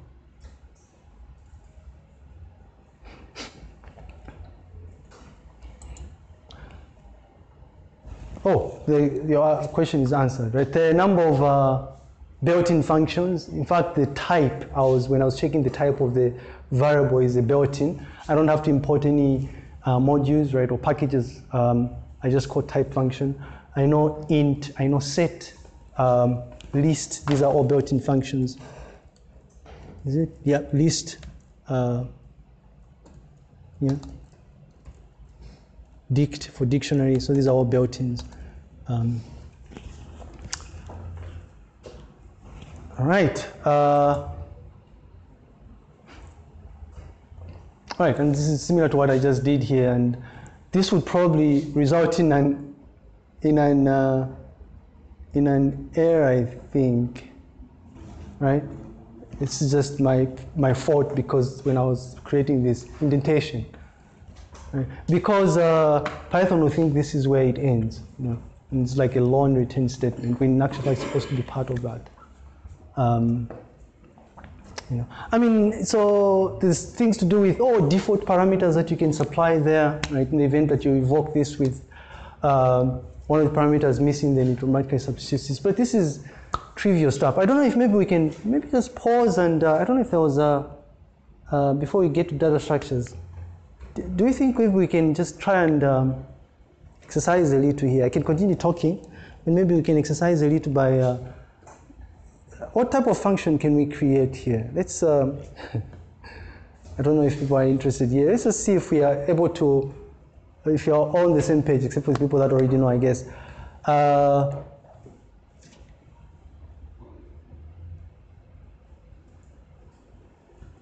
Okay, maybe let's finish everything else, because what I was thinking about involves using loops and conditional statements anyway.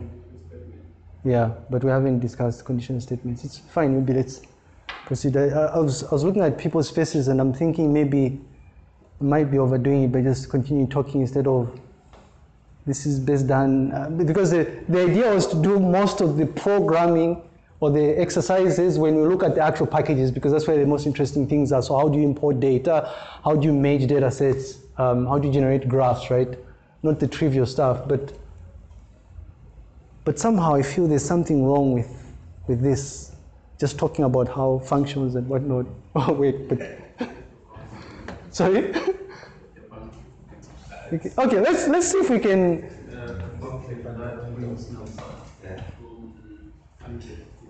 Yeah, but you'd still be using loops, right? Anyway, yeah, let's print a function that prints numbers from 100 to 1. What hints, let's just do it, and then the idea is I just want to walk around and see if there's anyone that needs me to just point them out to something, especially if you've not used, I don't know if it's me. I just walked there and I walked back and it came out. If you haven't used Python, I can understand maybe some things are not exactly intuitive here. So I can walk around as these people are implementing a function. Let's write a function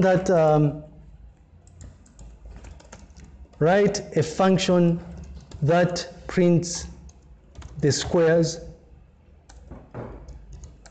of numbers between 0 and 100.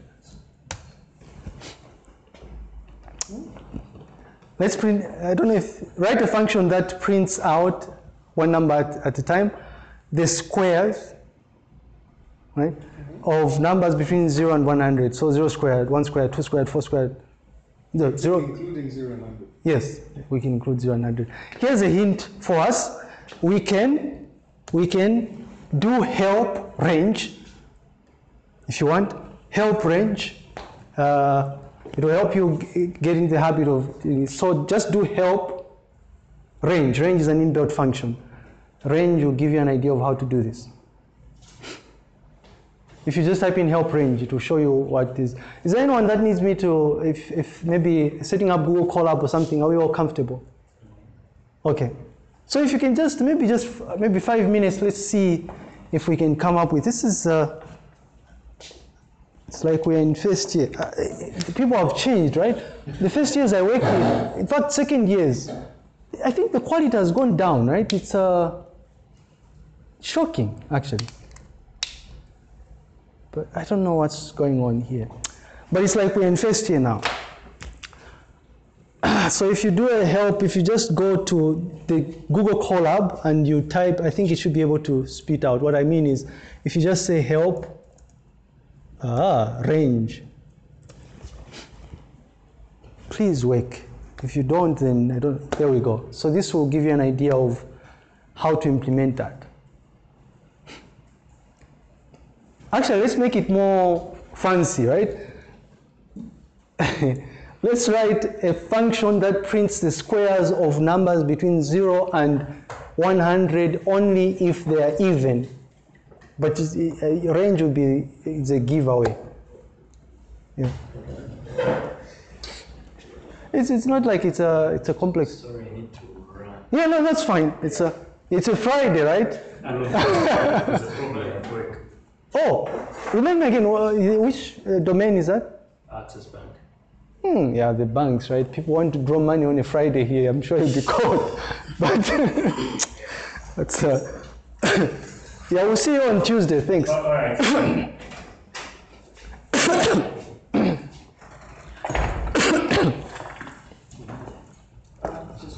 Has anyone made any headway?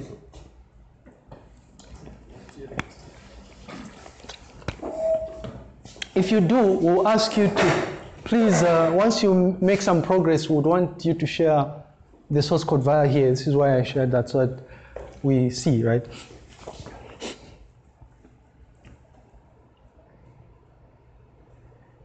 And really, most of what we're going to be doing is going to involve some aspects of looping and conditional statements.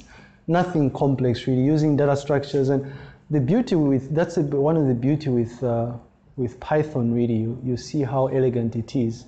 You can do so much in using short line of code.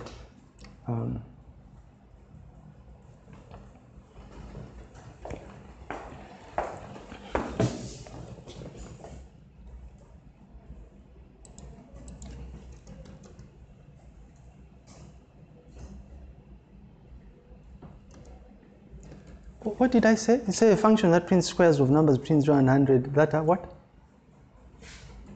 Forgotten. That are even. Oh, that are even. Thank you.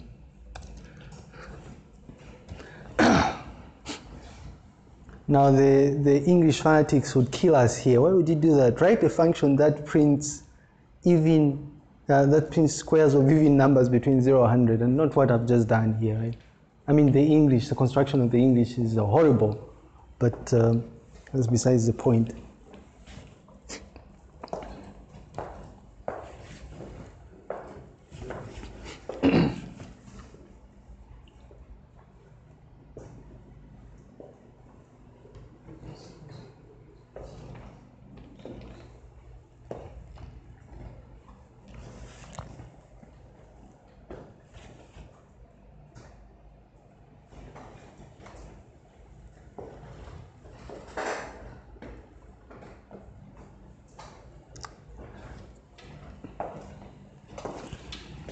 So another hint, I guess, because we haven't looked at loops, is the for statement. The syntax is it's for the variable in, and then so you come up with something like, if I want to print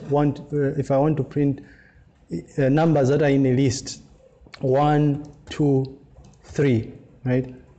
And this list is X.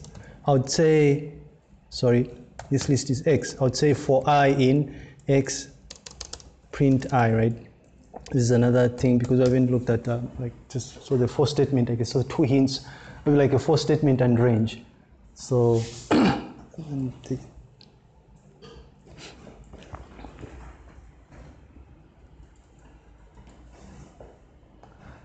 don't know if I have a link to to Code Academy, but if you if you've used Code Academy before, Code Academy has a nice Python tutorial. It's interactive.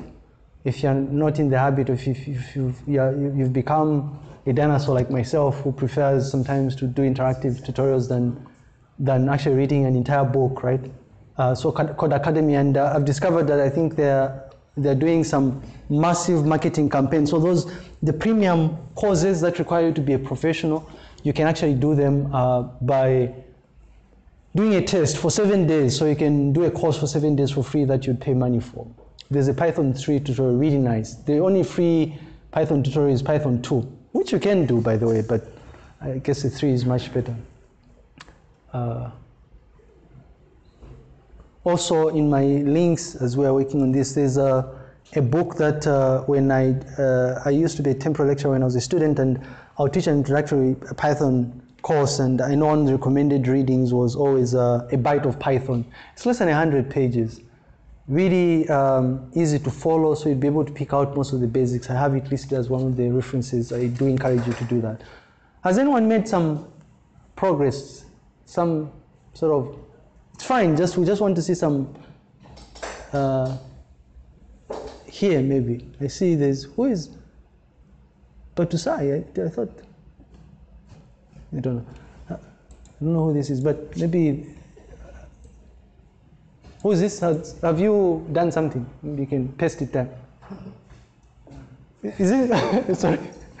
Well, whatever people have done, just paste it here. Just log into this location, and we just want to see it. Even if we haven't even run it yet? Yeah, well, maybe, okay, run it. I'm looking at the time, sorry, but it's fine.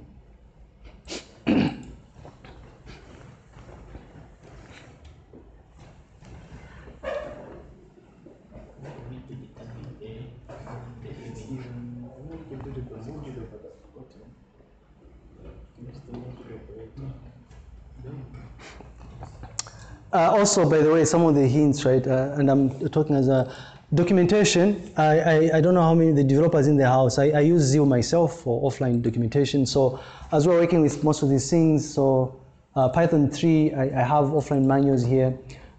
Zeal is quite nice, I really like it. Markdown, if you want to work through the text part of Jupyter Notebooks, right, so I love Zeal.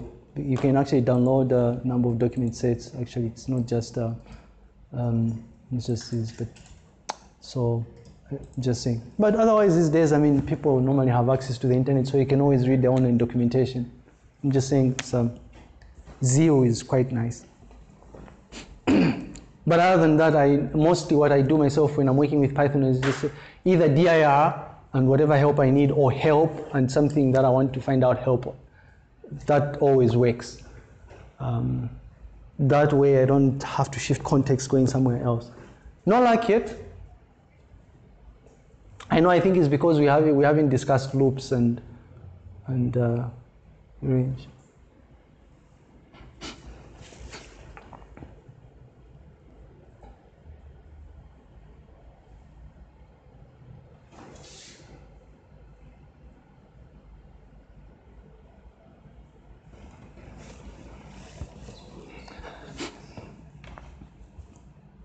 Write a function that prints the squares of, I should rewrite this because we're recording these even numbers between 0 and instead of square numbers between that are even. This is wrong English.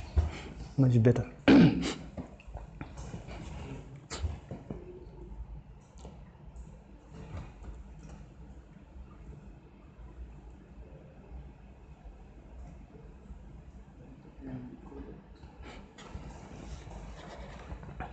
Oh, okay.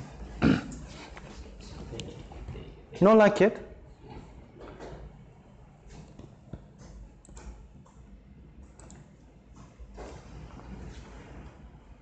So maybe we should look at this together, right? Yes. You have something? Yeah. Do you want to just dump it here and then we'll correct it together? I think it's. Oh, okay. Do you have Wi-Fi? That machine doesn't have Wi-Fi. I haven't connected. Oh, do you want to connect to my Wi-Fi hotspot? But I've only integrated it in the course because I was just trying it out before I put it in. Okay, I can come and look at what you've done. I wanted to beam it there, but so that everybody sees, but it's fine. I haven't used the function yet because I was only. No, it's fine. So I came up with this. Okay.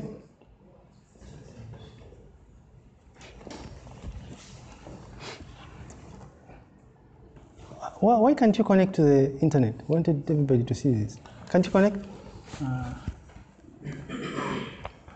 OnePlus 3T. Password. I know I feel stupid, but it's password. Okay, join. So how can I? And then let's just go to. Can you copy this? Copy this? Yeah. Are you able to copy it? Okay. Oh, it's a Mac, right? I was wondering why it looks different. And then let's just go to the internet and then open up. So go to list.unza.zm. So list.unza.zm. So you want I had a discussion about libgen, right? I saw it come up there. I saw you. I had a class today, and we had a philosophical discussion about Aaron Swartz and how he committed suicide and whatnot after he leaked those journals from JSTOR. And I was trying to hear the third year's thoughts, and they looked at me strange, I guess. So I just stopped the discussion. Which is fine, I guess. But you see, you spend time on libgen and then just paste it down.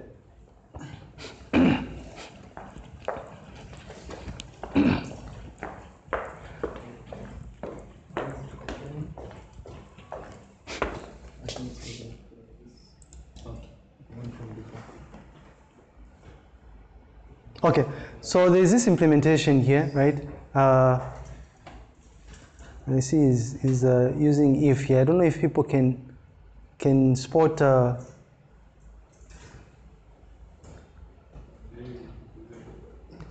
So what flaws can we notice already here?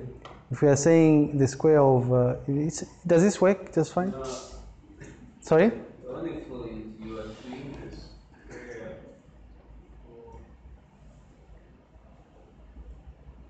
Well, I don't know if we remember equivalence tests and whatnot, but I don't know if this is unit testing, but let's do this.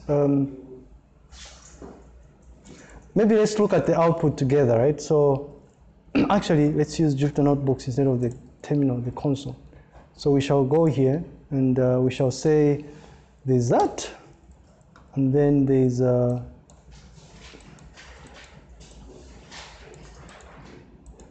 j times 2, and then there's this if statement that checks if I'm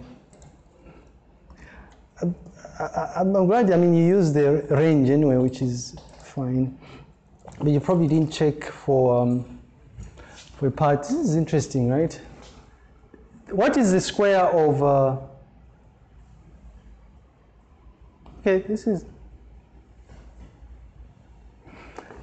what is the square of, I mean, I guess it would work if you just replace the 20 by, because we said numbers have to be between 0 and 100, right?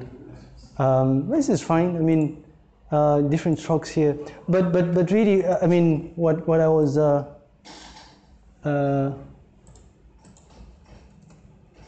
what I thought people would do is, if you look at range, right? The range has it should have a step function. Also, I mean, so if you're checking for numbers between 0 and 100, I mean, have we not missed out some here? We have, right? But anyway, so another way of looking at this is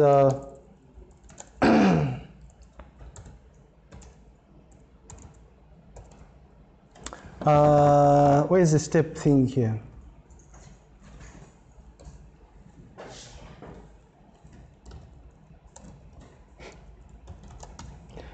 Because range has different, you see this? The optional parameter at the end, start, stop, comma, step.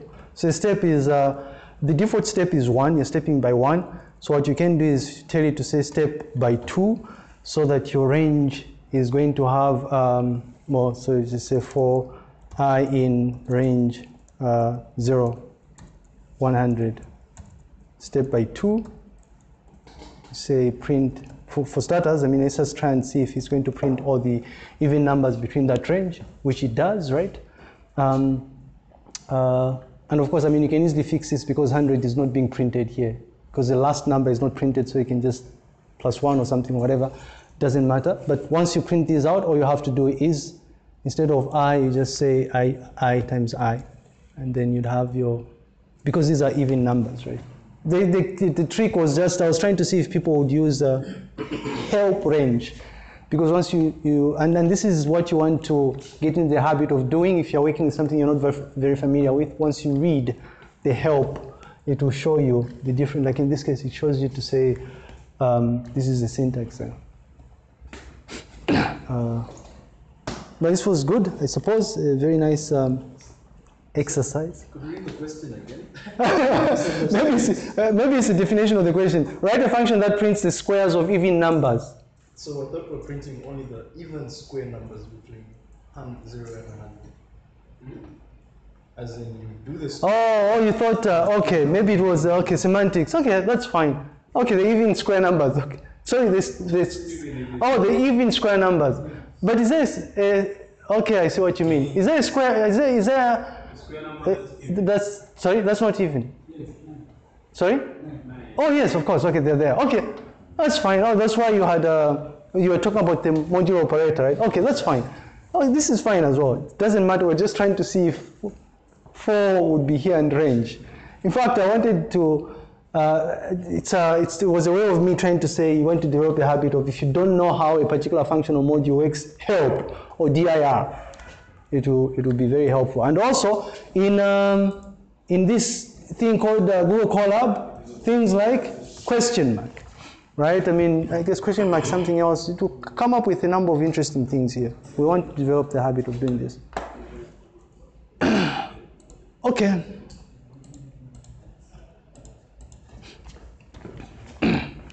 So it was telling me 20, so maybe we can quickly do a couple more things before we do this. So another important thing that we're going to use a lot here, these key data structures here, right? So in Python, the core data structures in the data structures are tuples, lists, and dictionaries, and sets, right? And I guess the takeaway point, I don't know if there's an explanation for this, probably not, but the takeaway point here is there are some data structures that are mutable, some of them are not mutable.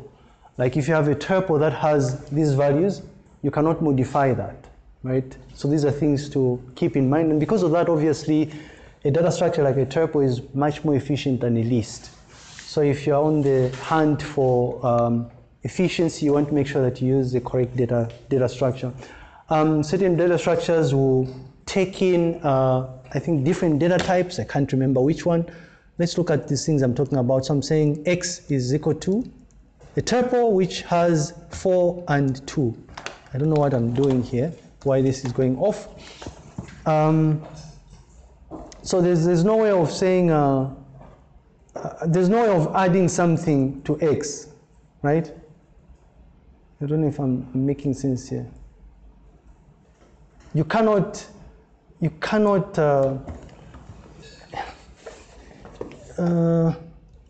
and I guess a nice way of doing this is doing this, right? You cannot mutate it by saying the value at index 0 is going to be 8 instead of 4. It's immutable, right? But when you're working with a list, right? Same contents, but a list, you can change it. That's what I'm saying. Right, these are things to think about. And for certain data structures, I don't know if it's a tuple, can you have 1 and string X? Yes. But how about a list? I mean, these are things that you want to think about. Oh, yes. I think all of them then, right? Perhaps it's sets, I think. For sets, oh, it works as well. I don't know what I was thinking here. Anyway, I'm probably misrepresenting different languages here. So it turns out that you know these different data sets, tuples, lists and dictionaries can have a variation of different data types, right? So you can have integers and strings combined into one of these data structure. It doesn't necessarily have to be composed of the same, the variables of the same data type. So, I mean, if you're working on a problem that involves making reference to key value pairs, and you see this a lot once we start working with pandas data frames.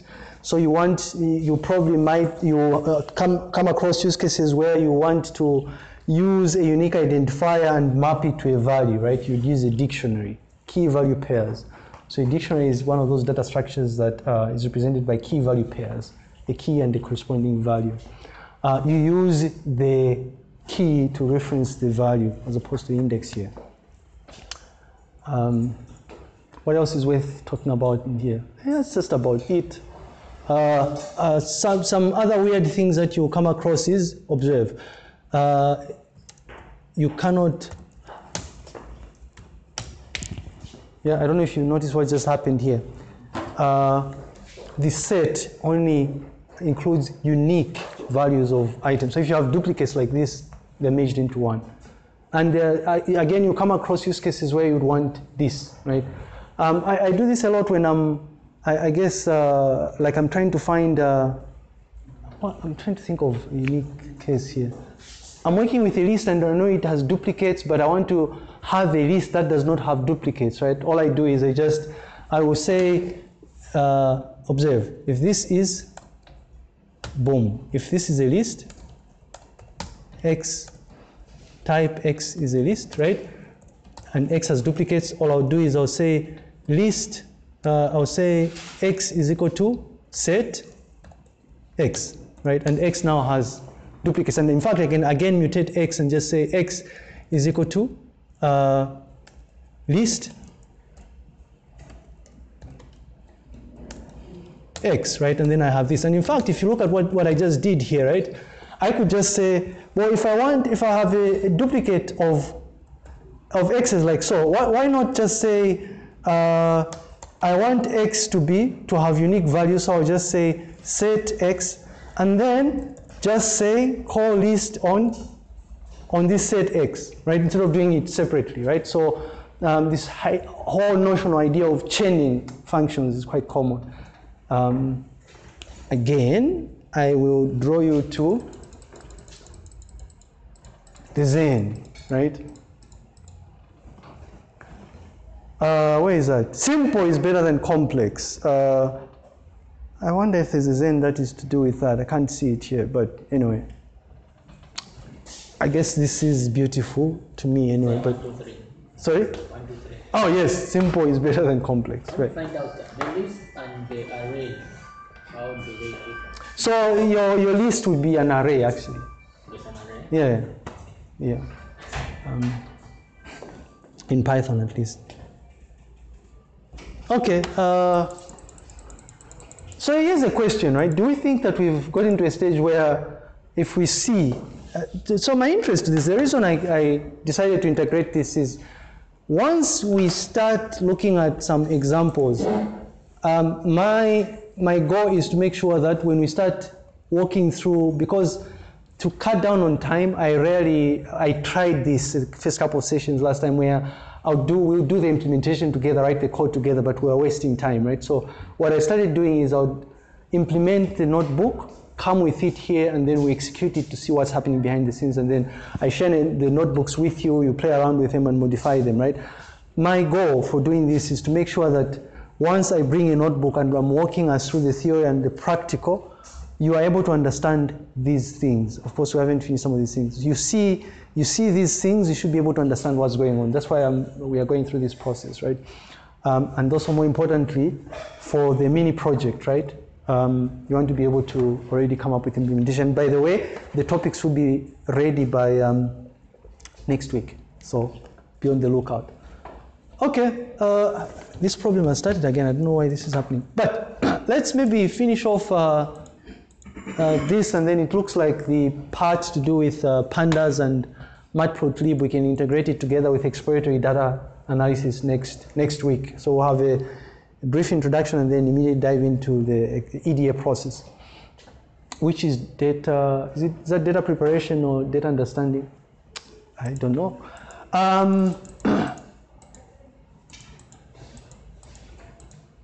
Right, so, I mean, loops, I think we've already looked at this. The key thing with Python, right, the thing that really confuses beginners with Python is the indentation and this funny thing. There are no explicit statement terminators here, sorry, right? So these are things that you usually, it can be a pain actually when you're doing this for the first time. But once you familiarize yourself with Python, you will really grow to love it, I assure you. Hopefully by the end of this course you will do that. And I remember this one time someone had asked, but for the mini projects, can we use Java? And I laughed, but yes we can. But I was reminding him to say, if you look up online on most widely used languages when it comes to machine learning, Java is not on the list, right? You probably find tutorials on R, maybe MATLAB or something, but for the most part it's Python, right? What I'm trying to say is you're not restricted to any implementation. If you're comfortable with R, I do encourage you to use R, right? which is nice. I only use R for statistical analysis and visualizations. I do not use it for machine learning. I use Python for machine learning. I'm not the only one. But the other thing really is this whole notion of modules, right? So if you have a library that someone has implemented, like we will soon start using pandas and scikit-learn and also matplotlib, how exactly do you use those things in your code? Can't remember what we do in Java, but in Python, we use import statements. And there's two ways of importing libraries or packages or modules, right? Either you use the import keyword followed by the name of the library or module you want to import, or use from followed by the package and then the specific module you want to import. The difference here is just that when you import something using the import statement, what that means is you have to explicitly use the package name, so math dot, what you're interested in. So in this example, if we want to compute the square root of a number, like, is it 9, right? We cannot say sqrt. We will have to first of all import math and then say math dot sqr and then say 9.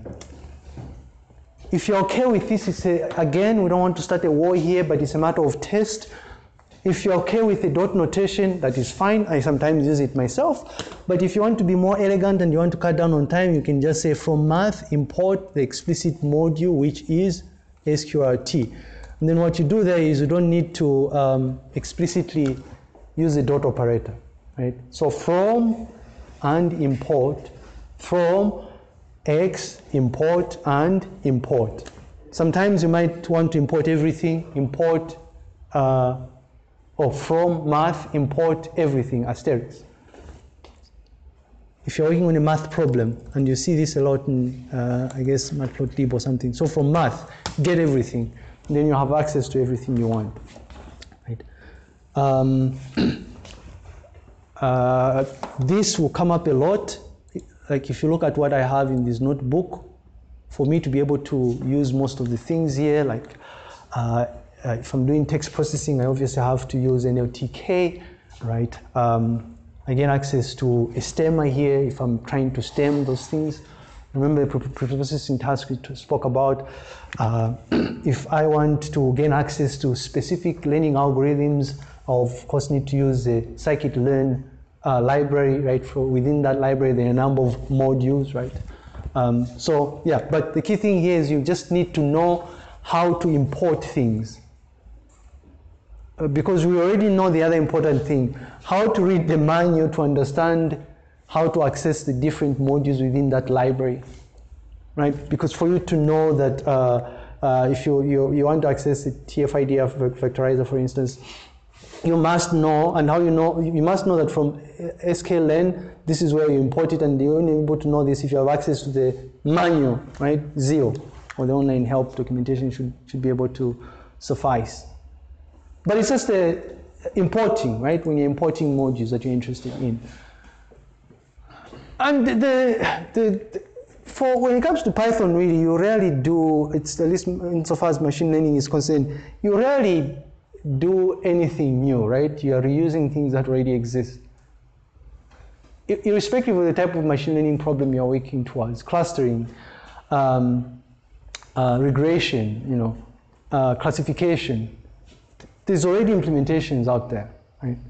All you have to do is run experiments to find which implementation is better, and then you just state that you went through this process where you empirically ran some experiments and determined that perhaps SVM was better or something.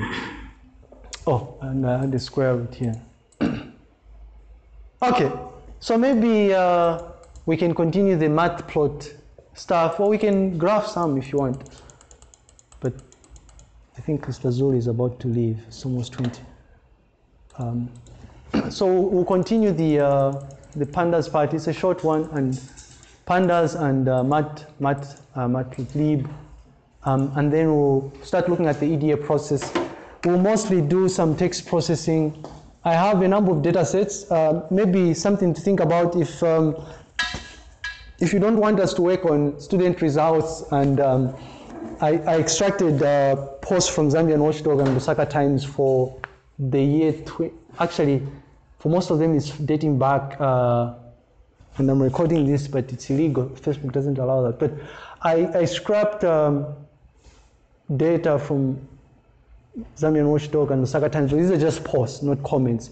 The comments are only for a selected posts that had a number of reactions, right? The largest number of reactions.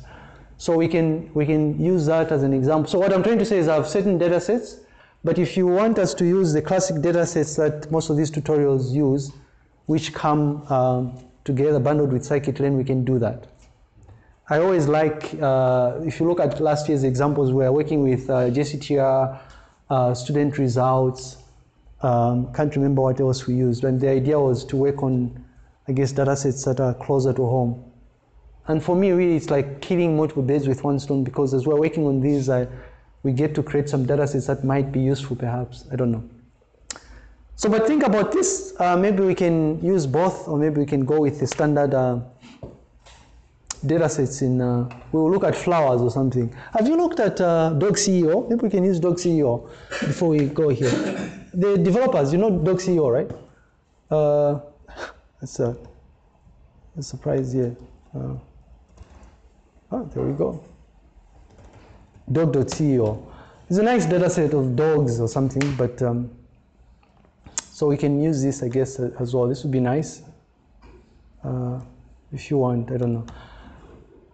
Dog.ceo, crazy things here. Or have you? I don't know if I introduce this person does not exist. Maybe if you look at images, perhaps, you've heard about this. Apparently, all of these things that we are seeing here, right? These randomly generated images, these people don't actually exist, right? So there's just a learning algorithm that does this. It creates faces. So every time you refresh, a new face comes up, a face that doesn't exist. And then the argument here is people, I mean, if you look up discussions about this, there are certain people that feel like this is bad, right? You know what this means, right? You can automatically create profiles and all those funny things. Well, some people argue to say, I mean, maybe when it comes to marketing, if you're a company that does marketing, instead of using actual human beings, you can use like generated images like so. You know, so maybe these are things we can use, but the number of, yeah. I think that we are bound to find like distorted images because this thing randomly creates this. It's not perfect, right? So I think maybe you'll find someone with an ear, an ear that's here, but you understand what I mean, right? But just out of curiosity, you're saying there are no real pictures, right? No. So I'm trying to figure out as to... Well, you have features. Your face has certain features. A human being has certain features that makes a human being, right? And so you just have to figure out what makes us different, look different. And then that's it. I mean, the distortion is what you work with. I mean, so maybe also something we never discussed last time, but it came out in the paper, the issue of bias, right? One thing I've done, right, is if you do this, one thing you'll notice is the vast majority of these faces are what? White. Yeah. And people are talking a lot about these things, right? It turns out that it's one of those hot topics, right? Bias in AI. I don't know if you read up on a while back. Was that Google Photos? It classified a black person as a gorilla, right? And people started talking about. But these are things to maybe discuss maybe later on at some stage. If not, we'll deliberately select papers that discuss those things, or things like explainable machine learning or something. But this is nice. Anyway, these days people are developing things that automatically write news, right? All right, so maybe we can call it a night, and then we'll touch base on Tuesday, which is very soon. Yes? So what are the odds of this thing creating a face that actually does exist? I remember we had an interesting discussion. There's a summer school I was attending. The experts, well, when it comes to computer vision, are saying it's not possible. With all the humans who have ever existed? It is not possible. It's like saying, well, maybe. I mean, I was going to say, it's like saying, we'll find a person that looks like you. We've heard of such stories, right? Yeah. You find a person somewhere in Kenya who looks like you, and But I was told, I've not really looked into image classification or computer vision that much, so I wouldn't know. But I've been told the people that work in this problem area that it's not possible. So no matter how long you check this, it's not possible.